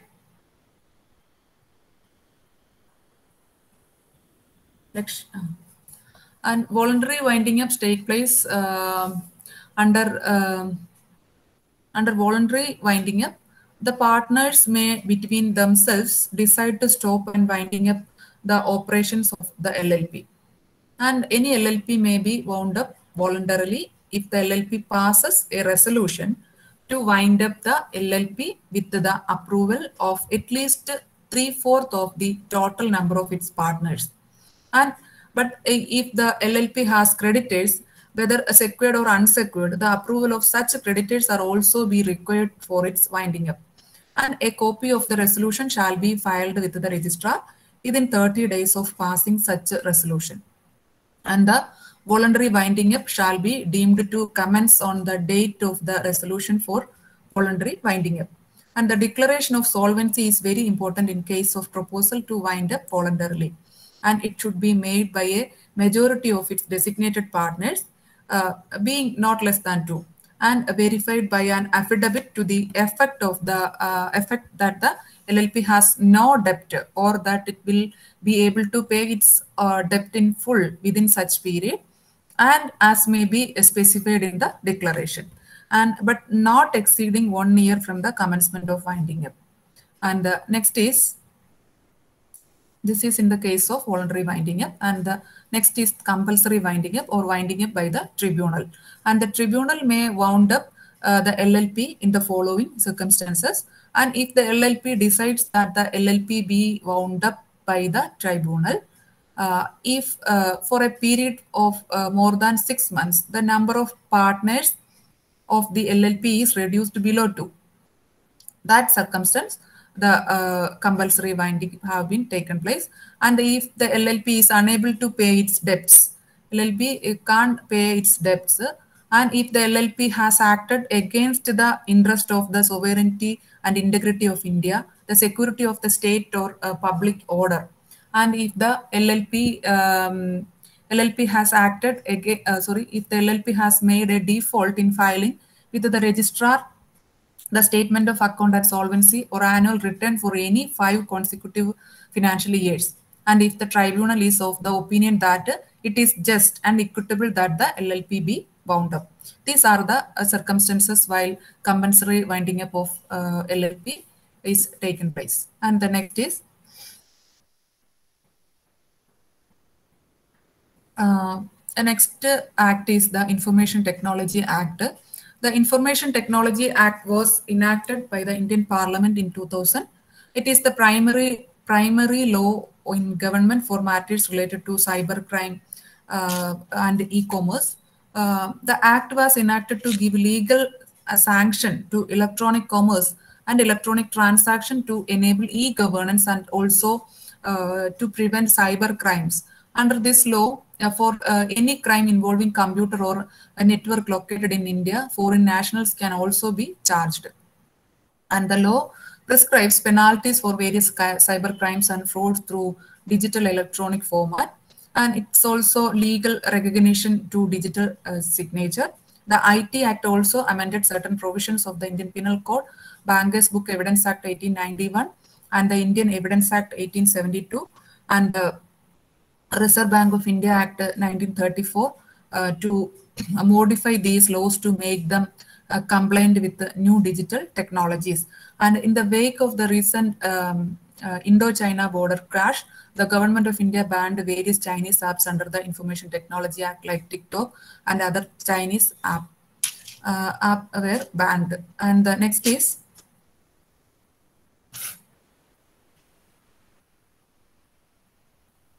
the objectives of the IT Act 2000, and it grant to provide to grant legal recognition for transactions carried out by means of electronic data interchange or electronic commerce in place of paper-based method of communication, and give legal recognition to electronic signature for authentication of any information or matter which requires authentication under any law, and facilitate the electronic filing of documents with the government departments, and facilitate the electronic storage of data, and provide a legal sanction to transfer fund electronically to and between banks and financial institutions, and it provide legal recognition for keeping books of accounts in electronic format by bankers, and to amend various acts related to this IT, and provide legal infrastructure to promote e-commerce and secure information system, and manage crimes at national and international level by enforcing laws. This is the main objectives. These are the main objectives of IT Act 2000. And next is cyber crimes. It is crimes based on different groups. That is, it is categorized into three groups. That is crimes against individuals. It is individuals, organization, and the society. And these individuals, it is email harassment, cyber stalking, spreading obscene materials, and spoofing via email, fraud, and also cheating. And the next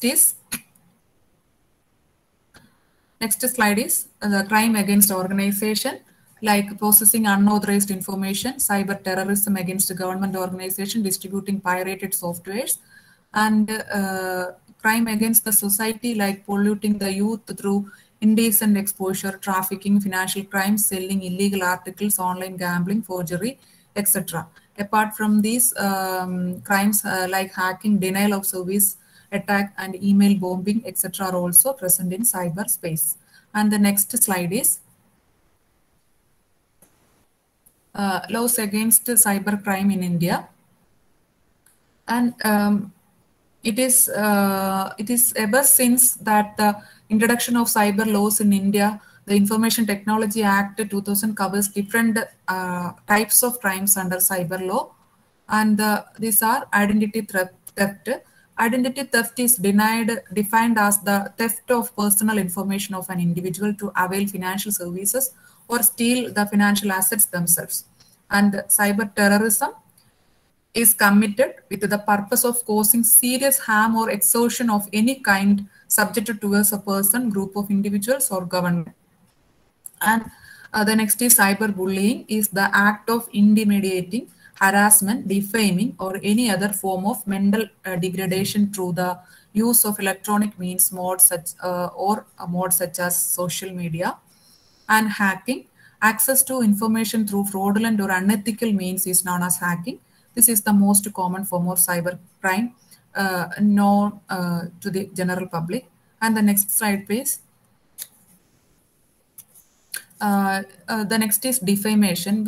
While every individual has his or her right to speech on internet platform as well, but if their statement cross a line and harm the reputation of any individuals or organizations, then they can be charged with the defamation law. And the next is trade secrets. And next is freedom of speech. The next is harassment of stalking. And harassment and stalking are prohibited over internet platform as well.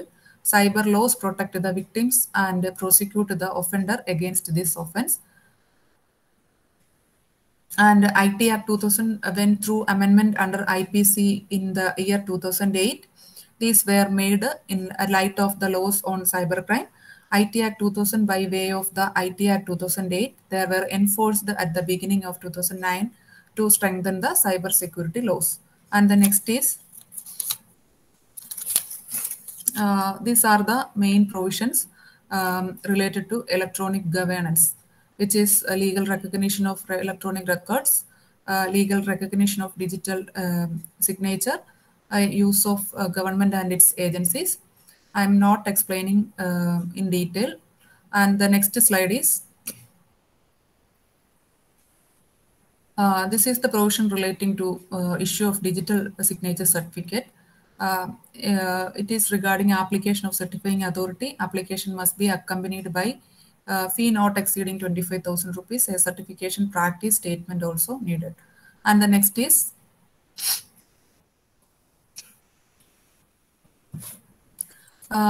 these are the some provisions of cyber crimes in the IT Act 2000. And there is a crime and its penalty shown in this table. And damage to a computer or computer system, it's a crime and it is punishable for a penalty of compensation not exceeding 1 crore rupees to the affected person. And the next is tampering with the computer source document, an imprisonment up to 3 years or a fine of up to 5 lakhs rupees. And also in some cases, and for the crime hacking of a computer system, it's get a penalty of imprisonment of up to 3 years or fine of rupees up to rupees 5 lakhs rupees. And in some cases, both the penalty and the imprisonment will be get the party. And publishing obscene information in an electronic form. In case of the first conviction, imprisonment of up to 3 years and a fine of rupees 5 lakh, and the subsequent convictions imprisonment of up to 5 years and a fine of rupees 10 lakhs rupees. And the publication with intention of fraud, it will get imprisonment up to 2 years or a fine of rupees 1 lakh, and also both in some cases. And securing unauthorized access to a protected system, it will get a punishment of imprisonment of imprisonment up to 10 years and shall also be liable to fine as prescribed by the Act. And misrepresentation of material facts, it will also get imprisonment of up to 2 years or a fine up to 1 lakh or both. And breach of confidentiality and privacy, and imprisonment up to 2 years or fine of up to 1 lakh rupees also in both cases. And publishing a false digital signature certificate in particulars, it will get a punishment or penalty of imprisonment of up to 2 years or a fine of up to 1 lakh rupees. And some cases both the penalty will get. And the next slide, please. It's a table showing the penalty for default, and for failure to furnish any document, written or a report to the controller or the certifying authority, it will get 1.5 lakh for each default. And for failure to file any return to furnish any information, books or other documents within the specified time, and it's a penalty of rupees 5 lakh for every day during which such failure continues. And for failure to maintain books of accounts on records, rupees 10,000 for every day during which the failure continues.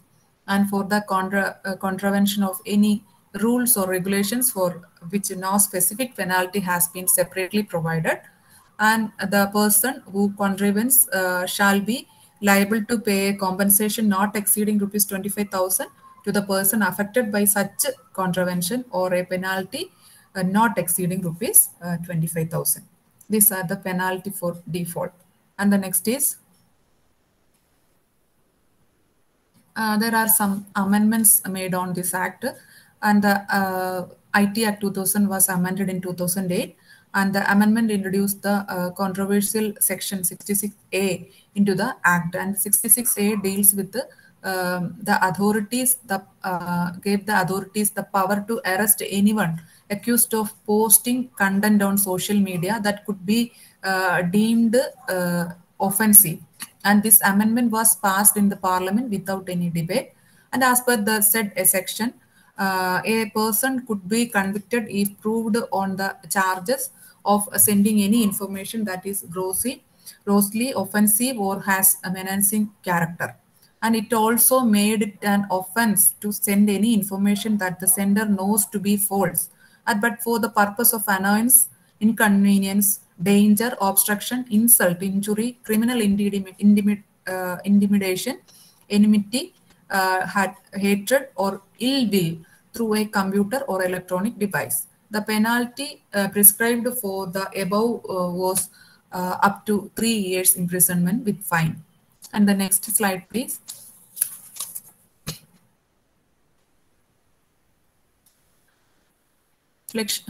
Section 69A. Section 69A empowers the authorities to intercept, monitor, or decrypt any information generated, transmitted, received, or stored to any computer resource if it is necessary or expedient to do so in the interest of the sovereignty or integrity of India, defense of India, and the security of the state, friendly relations with the foreign states or public order, or for preventing incitement to the commission of any cognizable offences, or for investigation of any offence. And it also empowers the government to block internet sites in the interest of the nation. The law also contained in the procedural safeguards for blocking any site. When the parties opposed to the section stated that this section violated the right of privacy, the Supreme Court contended that national security is above individual privacy, and the Apex Court upheld the constitutional validity of the section also in the law. And in recent banning of the certain Chinese apps was done, the provisions under Section 69A of the IT Act. And the next slide, please. The next is the Right to Information Act. And from the IT Act and Right to Information Act, there are some questions were asked in the previous exam. And it is a mechanism for handling citizens' grievances. And a Right to Information Act is a mechanism to make the government responsible and accountable to its citizens. And it is an act of parliament dealing with the rules and procedures to allow citizens to have access of government information. And it was implemented in the year 2005. A Right to Information movement was initiated in Rajasthan by Mazdoor Kisan Shakti Sankadan in early 1990s to fight against the local corruption and exploitation. And the Right to Information Act 2005 replaced the Freedom of Information Act 2002, and this act override the Official Secrets Act 1923. And this Official Secrets Act 1923 have the provision of non-disclosure of some information. and this act overrides the rules in that particular act. And the objectives of the RTI Act, it empower the citizens to question the government, and the act promotes the transparency and accountability in the working of the government. And this act also helps in containing corruption in the government and work for the people in a better way. And the act envisages building better informed citizens who would keep necessary vigil about the functioning of the government machinery. And the next is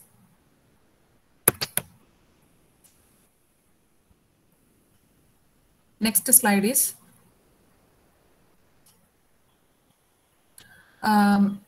it's regarding the information right to information act.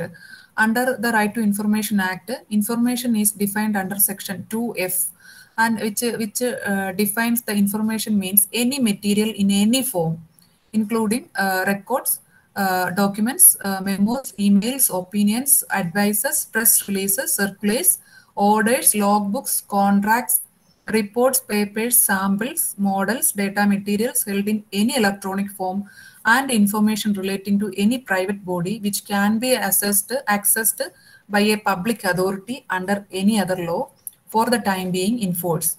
And section 2.1 defines record includes any document, manuscript, and file, and any microfilm, microfiche, and facsimile copy of the document, and any reproduction of image or images embedded in such microfilm, and any other material produced by a computer or any other devices.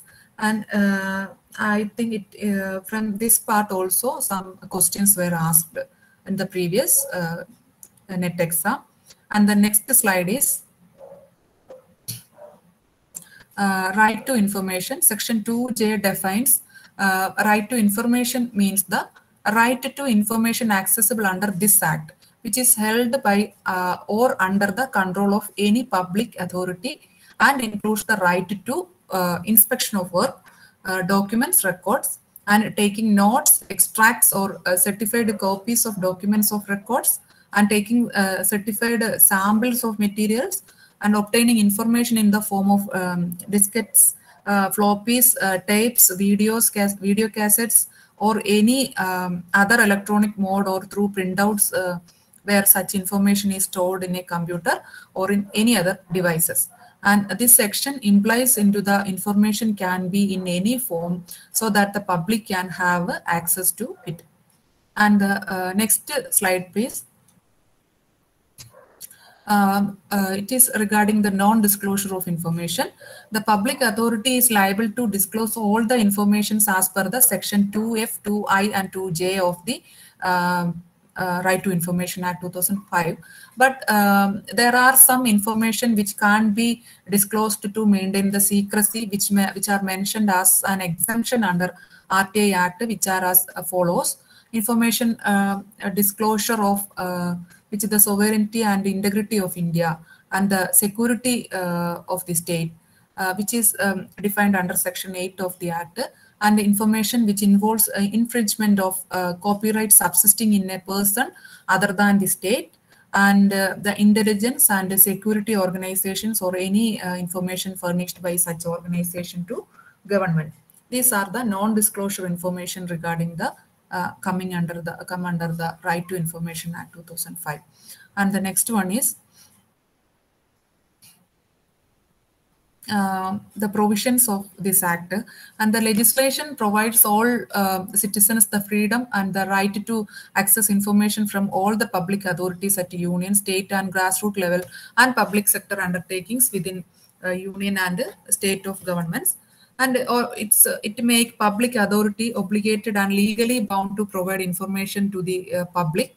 And the act provides for the establishment of Central Information Commission, and that is Central Information Commission includes the Chief Information Commissioner and information commissioners, not less than 10 information commissioners, and the State Information Commission, and mandates appointments of public information officers in every department is to provide information for citizens, and the CICs and SIS looks into the complaint of non-appointment of information officer, refusal of information by officer, um, etc., and has the power of a civil court. And the next slide. Uh, the Act also fixes a deadline of 30 days to provide information and 48 hours if it is concerned with the matters of the life and liberty of a person. And it carries a strict penalty for not providing information for rupees 250 to 25,000 as the case may be. And the exemption regarding this are intelligence and security organization, information affect the security, sovereignty and integrity of India, information constituting a contempt of court, causing breach of privilege of parliament and state legislature and commercial information of PSUs. And the next is next slide, please. These are the important provisions under the Act. 2H defines public authorities mean all authorities and bodies under the union government and state government or local bodies, the civil societies that are substantially funded directly or indirectly by the public funds also fall within the ambit of RTI. And Section 4 deals with the government has to maintain proactively to disclose the information, and Section 6 deals with the procedure for securing information. 7 deals with the time frame for providing information by the public information officers, and 8 deals with the information exempted from the disclosure, as I mentioned earlier. And Section 8.2 provides for disclosure of information exempted under the Official Secrets Act 1923. And Section 19, it's a two-tier mechanism for appeal. And Section 20 provides penalties in case of failure to provide information on time, incorrect, incomplete, or misleading or distorted information. 23 deals with the lower court are barred from entertaining suits or applications. However, the writ jurisdiction of the Supreme Court of India and the High Court under Article 32 and 226 of the Constitution remains unaffected. And the next slide, please. This is the significance of the RTA Act. And the next slide, please. These are the recent amendments made under the RTA Act 2005, and the amendment was made in 2019. The amendment bill presented in Lok Sabha on 19 July 2019, and it is passed by the Parliament on 25th July 2019, and it became an amendment act with effect from 24th of October 2019. And the Amendment Act replaced the tenure from fixed from a 5-year to 3 years, and the salary of Chief Information Commissioner is fixed as rupees 2,50,000, and the Central Information Commissioners is fixed as 2,25,000, and the State Information Commissioner and the Information Commissioners is 2,25,000. And the Right to Information Act 19 also states that if any person at the time of joining as a Chief Information Commissioner and Information Commissioner is receiving pensions or any other retirement benefits for previous government services, then their salaries will be reduced by an amount equal to the pension. And the current Chief Information Commissioner is Sudhir Bhargava. And the next slide is it is regarding the right to information and right to privacy. And the next slide, please. This is intellectual property rights. And intellectual property means an idea, a design, an invention, or a manuscript, etc., which can ultimately give rise to a useful product and application. And intellectual property rights is a right of an inventor to derive economic benefits from his intellectual property, and this right is called the intellectual property rights. And the next slide, please. Objectives of granting IPR. These are the objectives: to enhance the performance level of institution, to give recognition and financial benefits to the efforts for the creativity, to create a competition among the researchers and institutions for the quality of research, to have return on investment in research, to fasten the technology transfer through licensing and other means. And the society benefits in the long term because intellectual property protection encourages creation and invention, which become available to society at the earliest. And the next slide, please. These are the objectives. And legislations covering IPRs in India is Patent Act 1970, Indian Trademark Act, Indian Copyright Act. These are the various legislations regarding the IPRs. And the next slide, please. It's about patent. A patent is a type of from this IPR part. The questions, I think, one or two questions were asked in the previous question. A patent is a type of intellectual property that gives it to owner the legal right to exclude other from making, using, or selling an invention for a limited period of years in exchange for publishing and enabling public disclosure of the invention. And patents are granted for an invention, innovation, or improvement in an invention, or process, product of an invention, or a concept. And the next slide is uh, the requirements of patents. Novelty. The invention must be new and should not be already known to the public.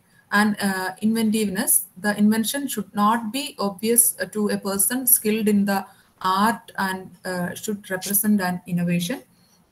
And industrial application and usefulness. The subject matter of the patent must have an industrial application, either immediate or in the future, that is useful to the society or nation. And patentability, and the subject matter of the patent must be patentable under the existing law and its current interpretation. And the fifth one is the disclosure. The inventor is required to describe his invention in sufficient detail so that a person of normal skill is able to reproduce it. So it must be described very specifically by the inventor. And the next slide, please.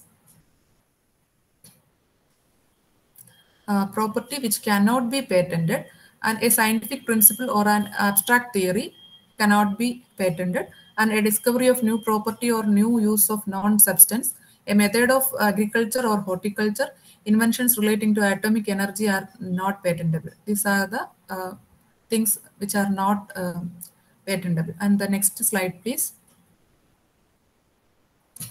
Limits of a patent, limits of time and limits of space. Limitation of time is a patent is valid for a specific period, say 15 to 20 years. And limitation of space is a patent is valid only in the country of its award and not in other countries. That is the limit of a patent. And the next one, please. Next is about copyright. It provides protection for a specified period and only from reproduction of the copyright material. It, however, does not prevent another person from using either the data, either the idea or the information contained in a copyright material.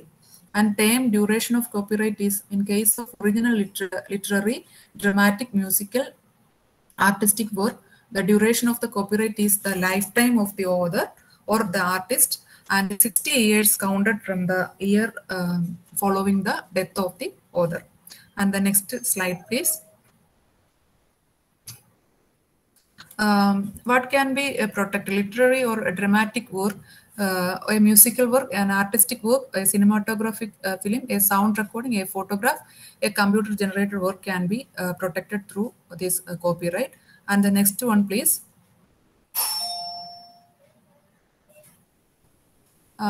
It is regarding the trademark. Is something that protects the symbol, colors, phrase, or sounds or design, etc.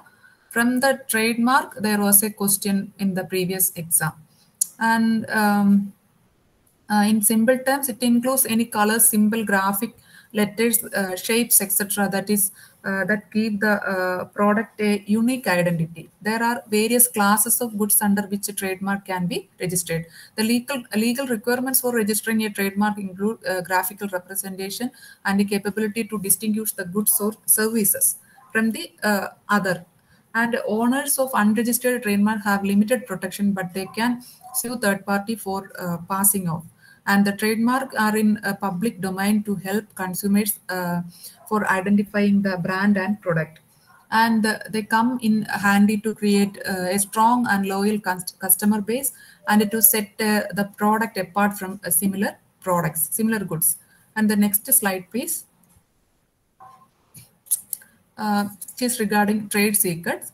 Trade secrets is it be a strategies, a system, or formula or other confidential information of an organization that provides them a competitive advantage in the market.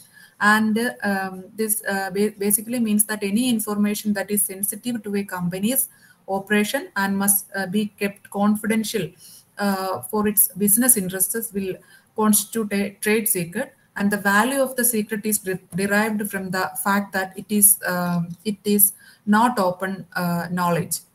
And in the definition, it is explained that it's a formula, process, device, or other business information that is kept confidential to maintain an advantage over the competitors.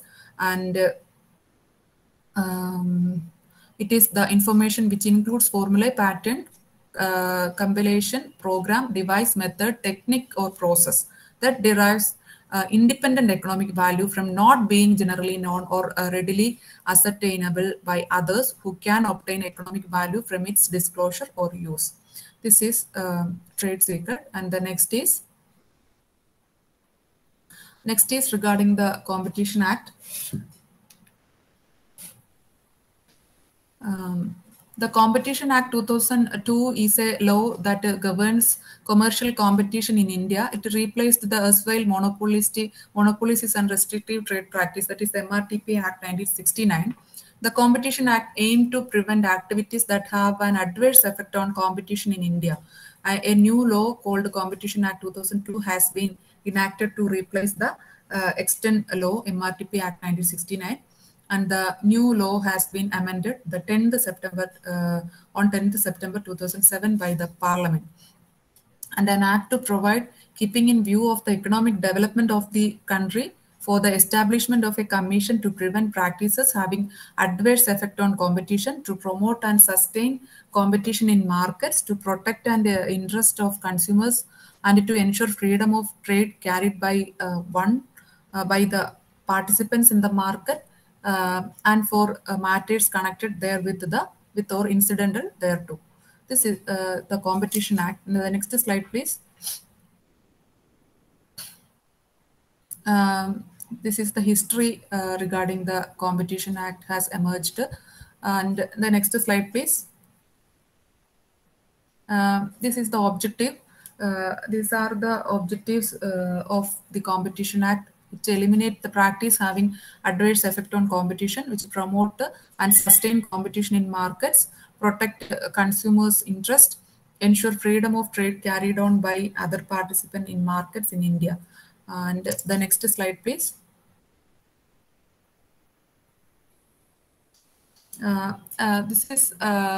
This shows some definitions under the Competition Act.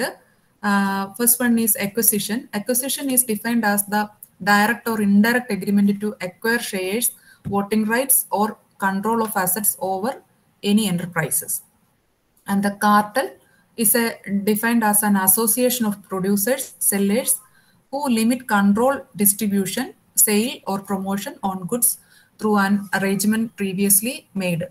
And position. A dominant position means a position of power held by an enterprise in the related market. It enables the enterprise to function freely and influence the market to its directions. And predatory pricing is pricing where the price of goods and services is reduced to well below the cost of production in order to eliminate competition.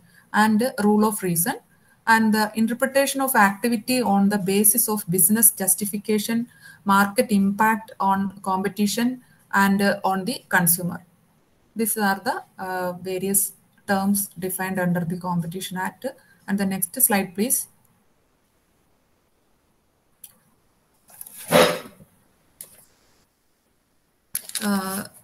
These are the salient features of the Competition Act.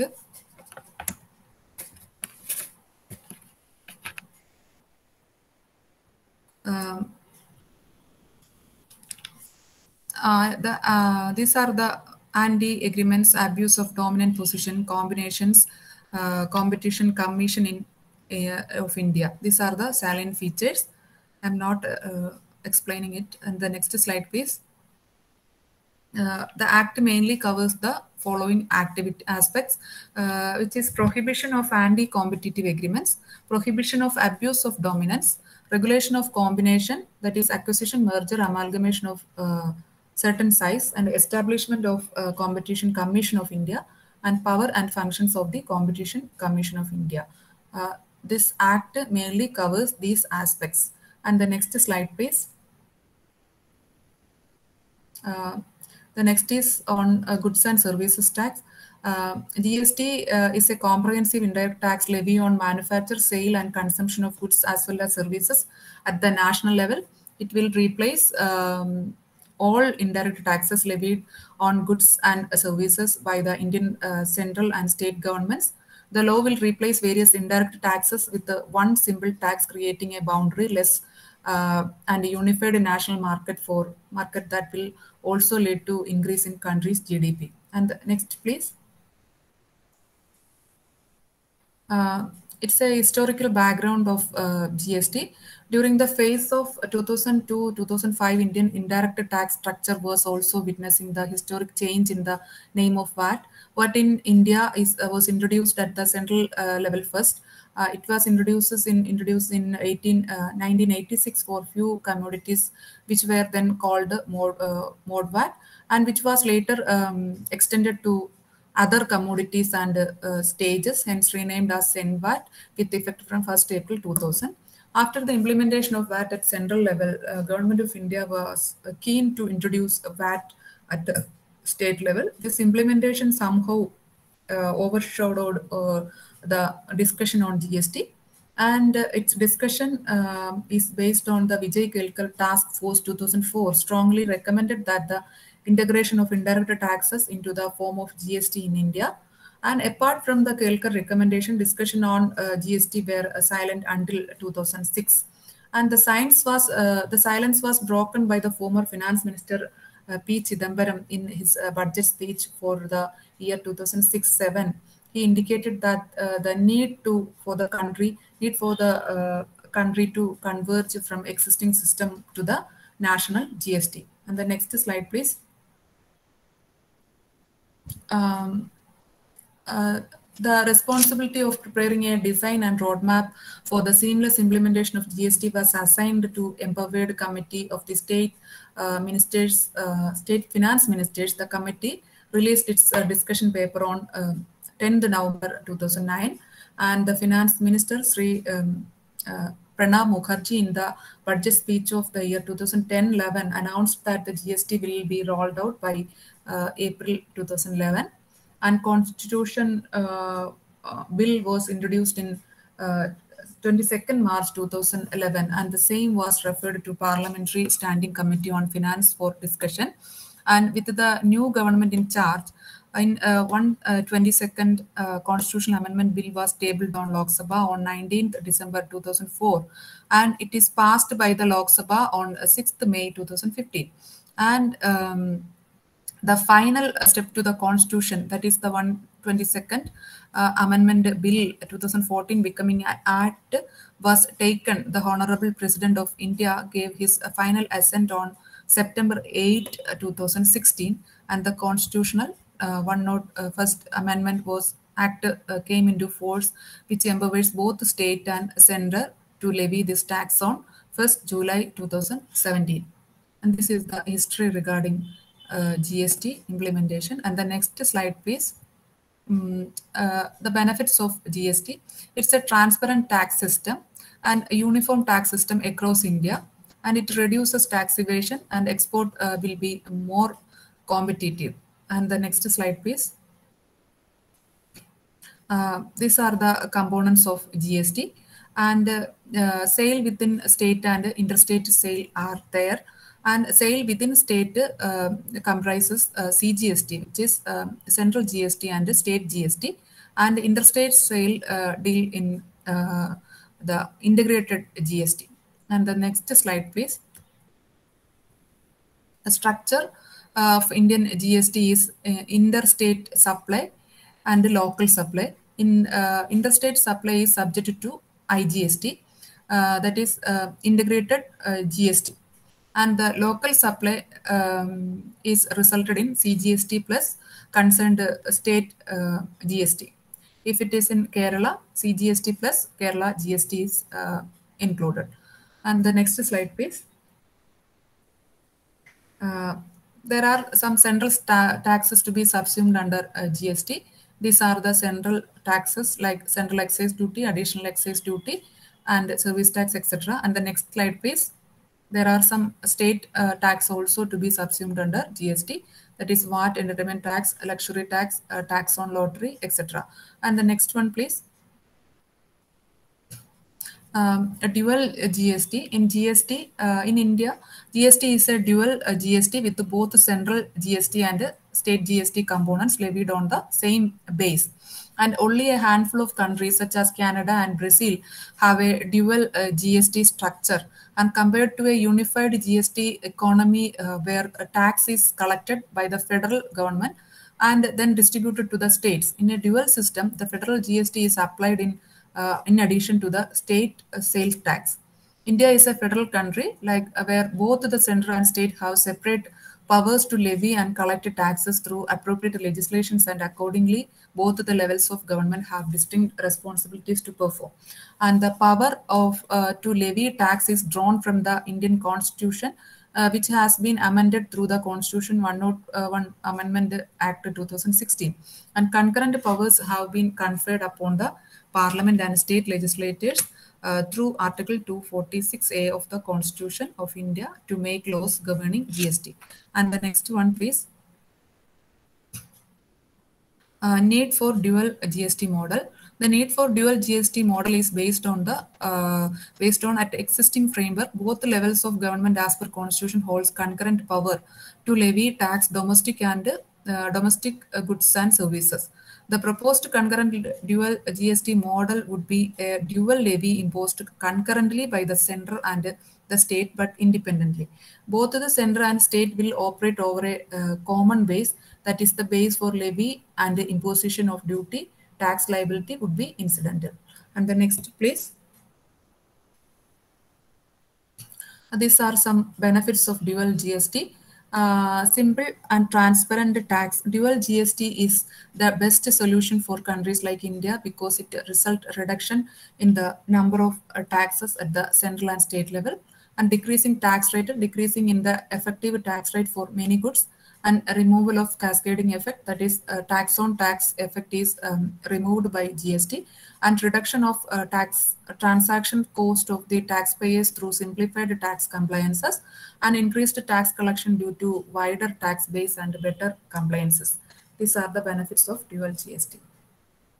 And next, these are the major provisions regarding GST.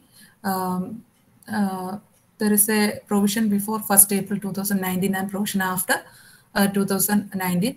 The provision regarding the threshold limit for registration was in the case of goods in certain states in India, that is except persons engaged in market making supplies in the state of Arunachal Pradesh, Manipur, Meghalaya, Mizoram, Nagaland, Puducherry, Sikkim, Telangana, Tripura, Uttarakhand, except these places, it was 20 lakhs and now it is 40 lakhs. And in case of goods, and in case of services, from the above said states, it was 20 lakhs and now also it was 20 lakhs. And in the case of goods and services engaged in the state of Arunachal Pradesh, Manipur, Meghalaya, Mizoram, Nagaland, Puducherry, Sikkim, Telangana, Tripura, etc. It was 20 lakhs, and here now also it was 10 lakhs. And the next slide, please. Composition scheme regarding the trader manufacturer, rupees 1.5 crore as of now, and the restaurant services it is 1.5 crore. For other service providers subject to threshold limit of the turnover in the preceding financial year, rupees 50 lakhs to 1.5 crore. And the rate for these are for traders manufacturers is 1%, and for restaurant services it is 5%. For other service providers whose turnover in the preceding financial year rupees 50 lakh to 50 lakhs, it is 30% CGST and 3%. 3% is CGST and 3% SGST. And the next slide, please. This is the provision regarding the supply with the consideration treated as supply under GST, supply with the consideration or supply without consideration. And supply without consideration except activity under Schedule 1 not treated as supply under GST. And I'm not included the supply goods and like terminologies in the presentation. You have to prepare or for the exam, including those supply goods and those definitions. And TCS provisions for the purpose of determination of value of supply under GST, tax collected at source under the provisions of Income Tax Act 1961 would not be includable as it is an interim levy not having a character of tax. And here is an example of the provision. And the next slide, please. This is the regarding the explanation of the table. And I think it is over. The next one, please. There are some previous questions regarding this topics, and most of the questions were asked from the Indian Contract Act and RTA Act. The first question regarding this, the Right to Information Act. The definition itself is formed a question, that is, which one of the following does not come under the definition information under RTA Act? Here, file notings is the in the process are not included under information. And the next, please. This is also regarding contract of sale. Is not implied condition in a contract of sale. And the next one, please. It is Information Technology Act 2000. There are, I think I am included 8 or 10 questions in the previous question papers, and you can refer it, and I will share the PPT if you need it. And this is all about the presentation. Sorry for the time consumption. As you know, it is a very wide topic, and I just give you an orientation. It's not an elaborative one. So kindly adjust for the over consumption of time. Lakshmi.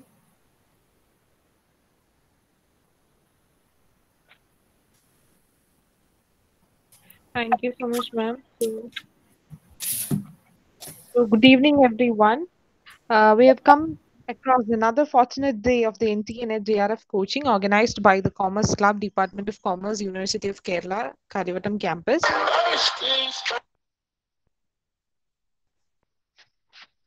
I'm Jibira JJ, Secretary of Commerce Club and S2 MCOM GBO student. The prosperous ninth day of the coaching imparts me enormous pleasure, and with fine privilege, I extend my sincere gratitude to our resource person, Dr.Aneesha P. Chellappan. Ma'am, you've given us a brief idea about the topic. It was a very good session. You've covered all the area, and it was a very nice presentation. You've included many examples, and explanation was also very easy. All over, you have covered the topic as a whole, and yeah, it'll be very easy for us to learn this topic hereafter. So, ma'am, you have embellished us with your knowledge. Thank you so much, ma'am. Thank you. Next, I thank all the participants for their considerable attention and learning throughout the session. Thank you so much. The next session will be informed in the WhatsApp group and Telegram channel. Once again, I express my thanks to everyone. Study and prepare well. Stay safe. Stay healthy. Thank you.